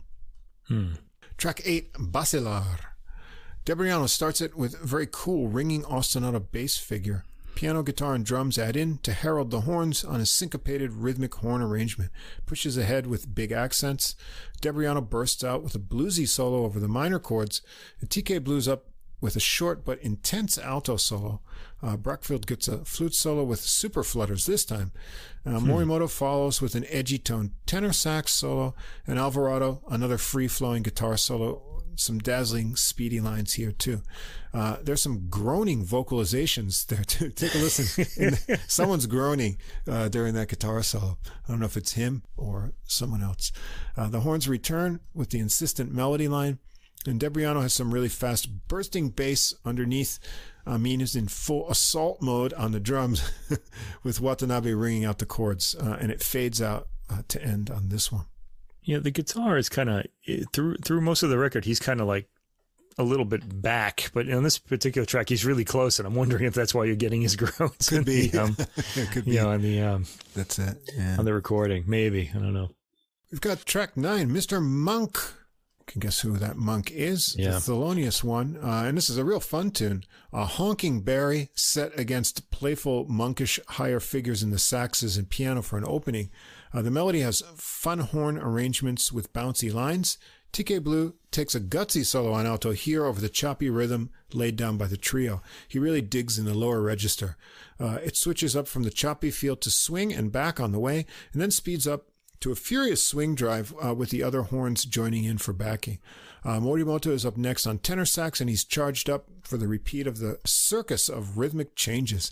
It wouldn't be complete without Scro having a go on the Barry, and he's ready too, honking it out again. And Watanabe gets the final run on piano, building as it pushes on with the horns pressing it. The horns take another run through the theme, and there's an outro like the intro with that Barry and other sax honking line and some final monk chimes on the piano to wrap it up. Yeah, that honking pattern kind of reminded me of a car. It was like there's something about the pattern that kind of like reminded me of an angry driver or something. I really liked this. They captured that kind of quirky goofiness of Monk's phrasing and playing style, but it's sort of worked into the horn arrangement. Right, and I love patterns like that too because they're instantly recognizable if you kind of put them, like you bring them back or something like that. I really like that a lot. Pretty cool. And we're going to close the album out with track 10, Portrait. This is just a solo bass piece to finish it out. Debriano gets to show off his great ringing and deep tone all on his own. There are rumbles on the way and a few dissonant harmonies creating tension before it ends. Of course, sort of more resolved. So this album has a very unique atmosphere. It's rhythmic, but often relaxed, and then it builds to some more intense numbers later in the program. Debriano's bass sound and style is unique. The horn arrangements are excellent and make use of all the voices very well, especially great solos by Brackfeld on the flute throughout. TK Blue and all the other saxes are excellent too. You get Latin grooves and some swinging, fun arrangements. I liked it a lot, and I think you will too. Yeah, you said a unique atmosphere, and I kind of tried to define what that unique atmosphere was. It was really for me, the tone colors of the instruments. You had a flute. First of all, Debriano's bass playing is very percussive. Like when he plucks the strings, he really plucks them hard and almost has like this almost percussive attack to it. Yeah. You kind of actually feel it as well as hear it. And you had the flute, of course, and then there's that acoustic guitar, which had a really unique sound to it. It was very light and kind of, almost like a pastel sort of instrumental color. And I really loved that too. So this was what really pulled me in. And it was really, especially the guitar's diffuse, soft tone and attack. So the unique timbres on the album, and including the bass, just the way the bass like really just kind of percussively plucked those strings and had like a dimensionality to the sound. So I want this on CD. I hope this comes out. I thought it was really interesting and unique, this record. Yeah. All original compositions, very well arranged and good playing. Yeah. Something fresh and cool. Yeah. I'm going to get all original compositions on the next recording too. And this will be our final bass-led recording from Rodney Whitaker. This is on the Origin label. Oasis, the music of Gregg Hill. So Whitaker is a university professor emeritus of jazz bass and director of jazz studies at Michigan State University. He's played with a lot of big names: Donald Harrison, Terrence Blanchard, Roy Hargrove, Wynton Marsalis. Here, he's doing this third album of compositions by the composer Gregg Hill. And the first album was Common Ground in 2019, and the second, Outrospection, in 2021. And they're both on Origin Records as well. Gregg Hill, the Michigan-based composer, has published 145 original jazz compositions in 4 volumes. So we've got Outrospective, Spontaneity, Moon Ducks, and The Tuning Fork. And 10 albums have been released with the compositions so far. So he's kind of prolific writer with some really unique and tricky things going on in his compositions. So I could see how they would be fun to get into these arrangements and perform. Rounding out on this album, we've got Terrell Stafford on trumpet and flugelhorn, Tim Warfield, tenor and soprano sax, Bruce Barth, favorite of ours, on piano. Yeah, I like him too. Yeah. Whitaker's on bass, Dana Hall on drums, and we've got some vocals too from Raquel Fortin. Starts out with Betty's Tune, and this begins with a 16-bar intro from the trio in a fast minor swing. Barth really hammers out the chords, and Whitaker's bass is walking intensely.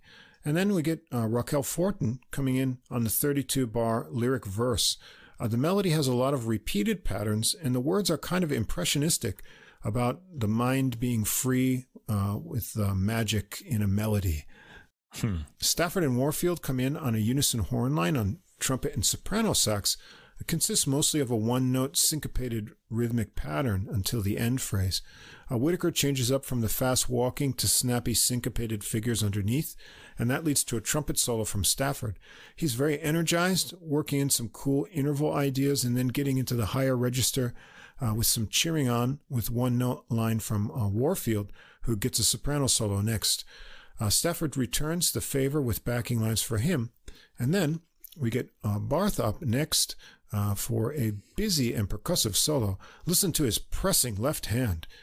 Very intense. The horns cheer him on as well. Dana Hall comes up next for an authoritative drum solo, and the horns return with another little drum continuation, and then the horns take it into another round of the verse from Fortin. The horns press it on to the end with some more drum flourishes from Hall, and the tune has a lot of drive and energy to it. Track 2 is Puppets. This one starts with an 8-bar intro from the trio, ringing notes from Barth, and Whitaker is ringing out 3-beat bass notes and simple textures from Hall. The horns get a lazy 16-bar melody line. Stafford's got a harmon mute in his trumpet, and Warfield's still on soprano. Hall mixes up around the kit with different techniques, not marking out the time. Stafford is up first for a muted solo on the over the ringing bass of Whitaker. He favors long notes, savoring the muted tone of the trumpet. Barth joins back in with chords during the solo, as does Warfield with backing lines from the melody. And Warfield gets a soprano solo next. The meter changes up to a medium 4-beat swing with walking bass from Whitaker on the way. He starts out with shorter phrase ideas and builds off moving them around the harmonies, building tension with rhythmic hesitation. Whitaker adds a little backing trumpet, and then Barth is up next for a piano solo, having some interesting rhythmic play as well. The horns have backing lines too, and the rhythm gets complicated. There's sort of a polyrhythm going on. Hall's cymbals are marking 6/8, but if you listen to Whitaker's bass, he's got 4 beats, so he's got 2 beats for every 3 that you can feel in the drums. Then Whitaker gets a solo next. His sound is big and bold as he keeps it mostly in the middle and lower registers with accented lines.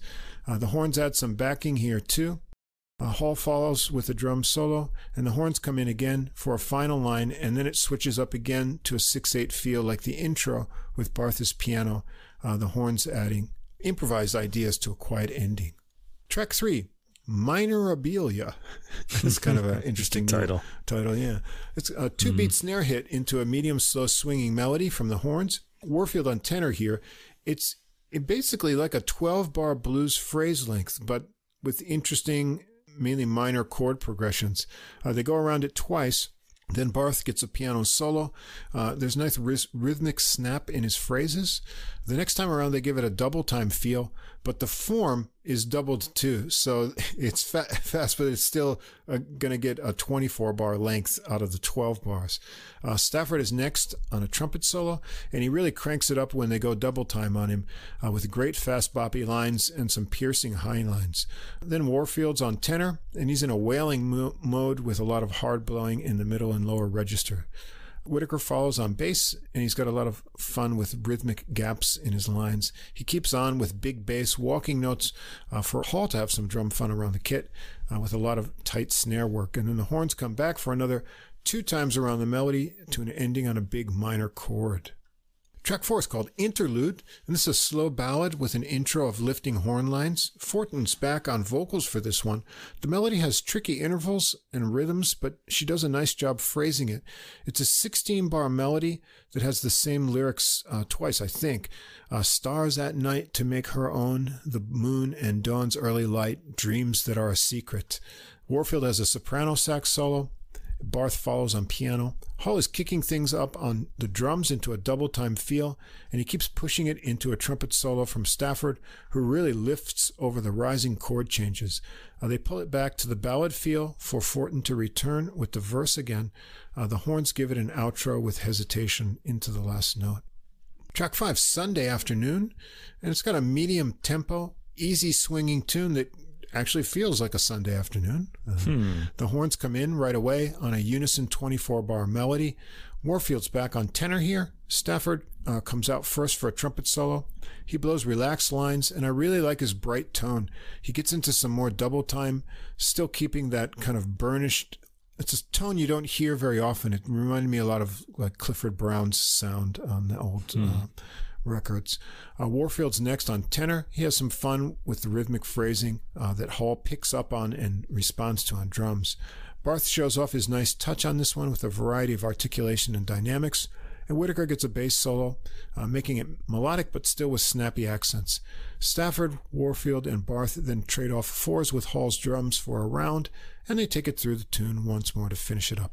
Now, this next one is a little bit of a interesting thing. Jazz Ditty Waltz, a 4-bar intro of chiming piano, and then some light cymbals over bass, and we're off swinging on a happy horn melody.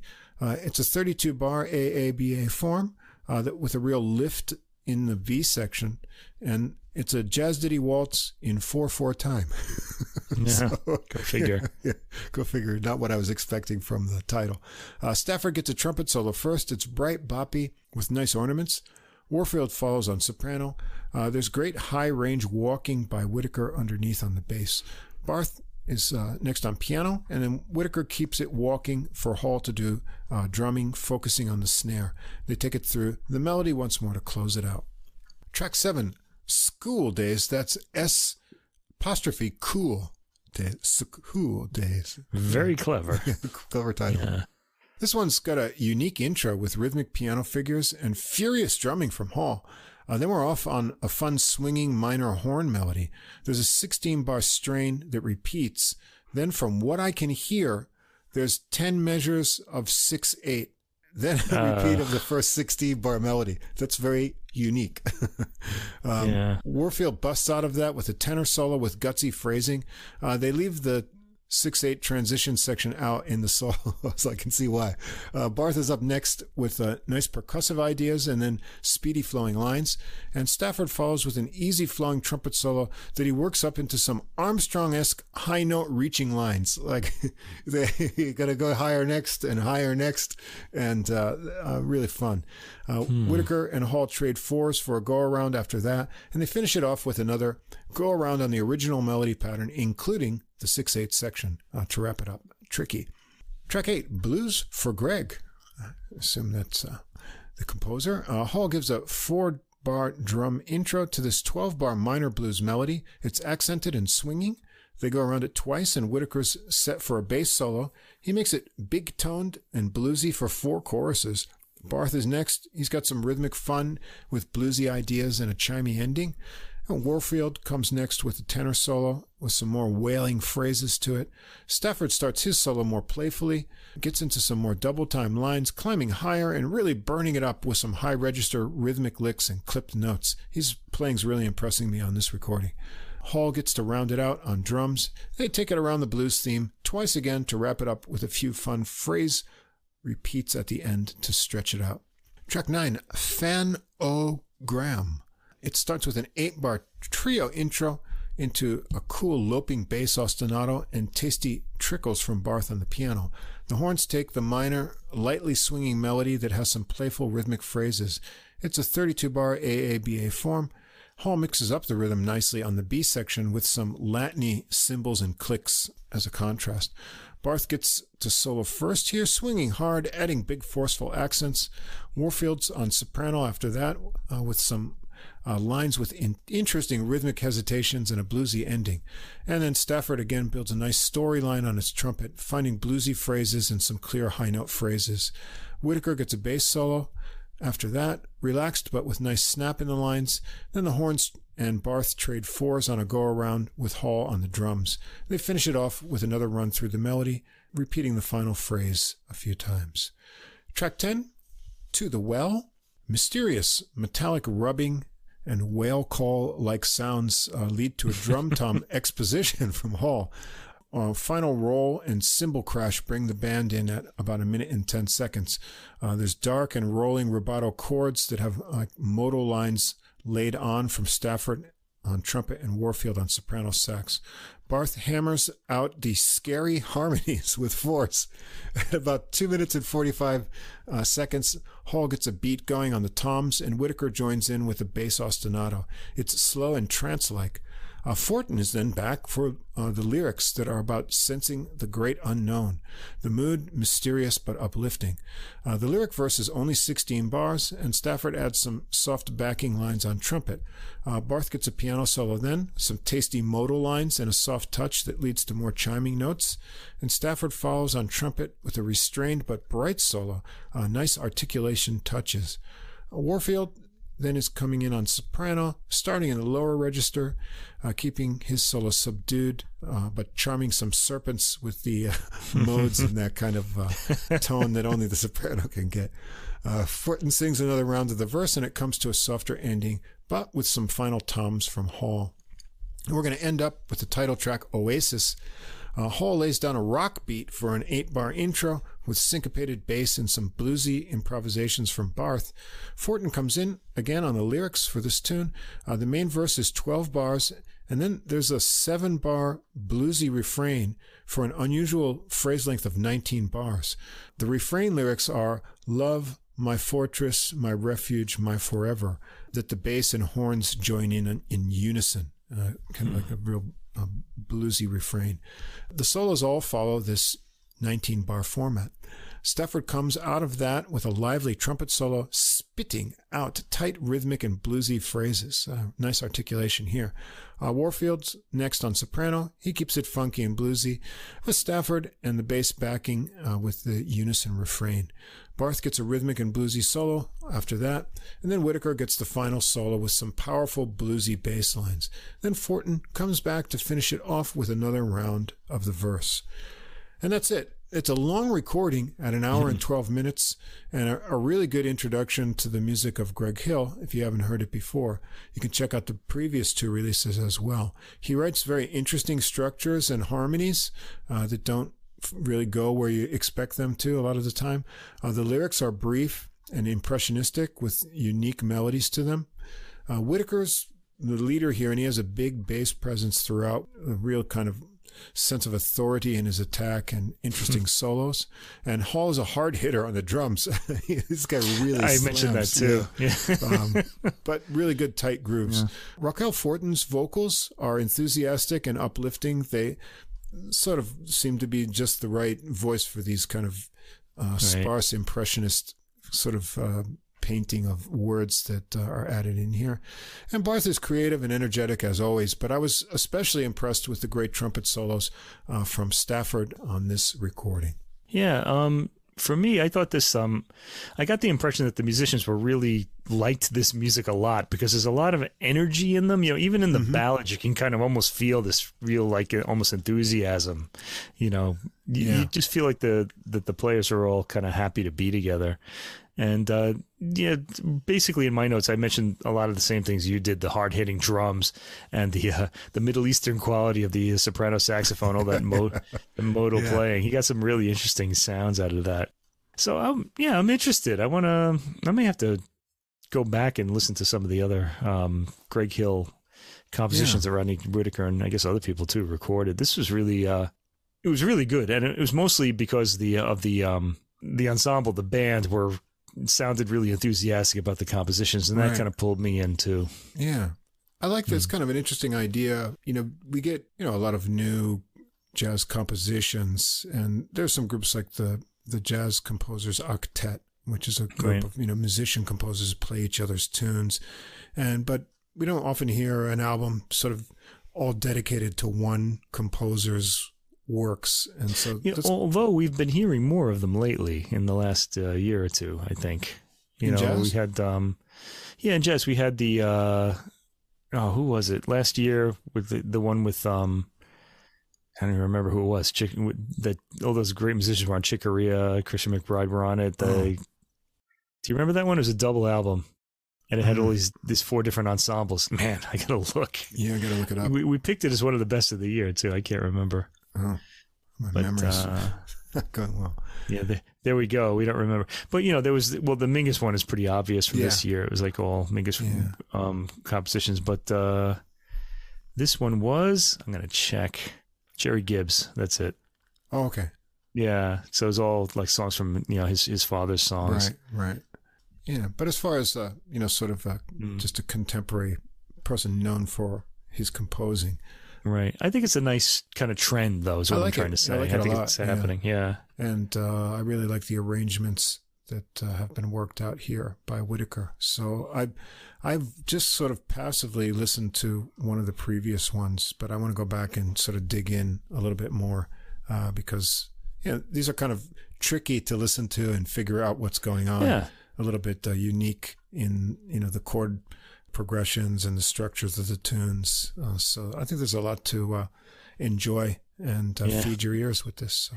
And like I said, the enthusiasm of the musicians pulled me in. Yeah. So I think it will pull you into, listener. So give it a try.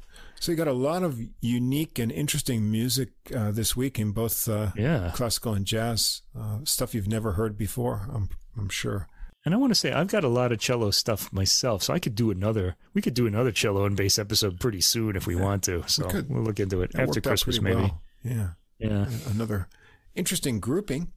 And as we mentioned earlier, next week we're going to get in the holiday spirit a little bit early. Right. Well, it'll be December. Can't put it off forever. Well, you're going to be listening to all these records in November, though. So there you go. Unless you're going to cram them all into the first 2 days of December. Yeah.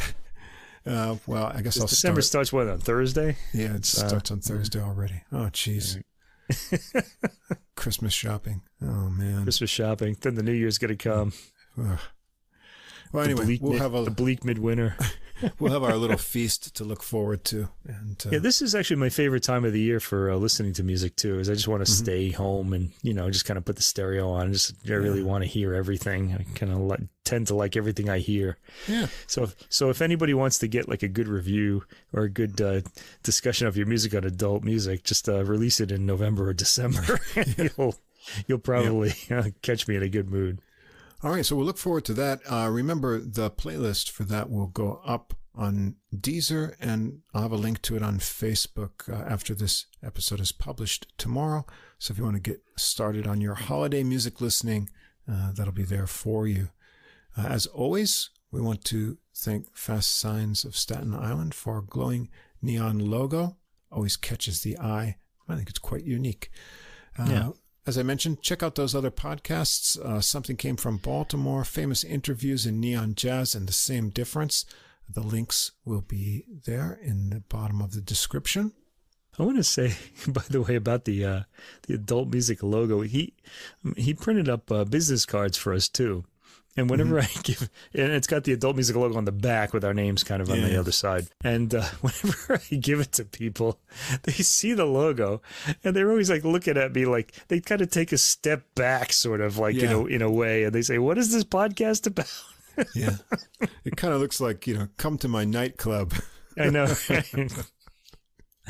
I don't know. I find it funny though. I like it. I had the same reaction from someone I gave one to a couple weeks ago. So. Yeah, I think we're trying to change the image. I don't know how, but we're definitely trying to get it out of its stodgy kind of like, sort of image, let's say. We're serious about the music, but not about ourselves. So. Or anything else. Maybe a few things, but yeah, maybe one or two things. I don't know.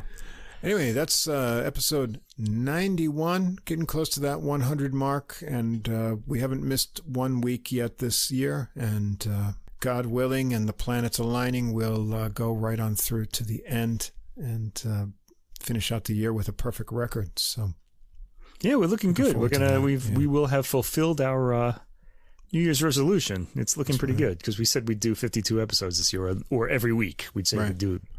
Yeah, and we had a couple of interviews this year too. So yeah, not bad. Yeah, looking good.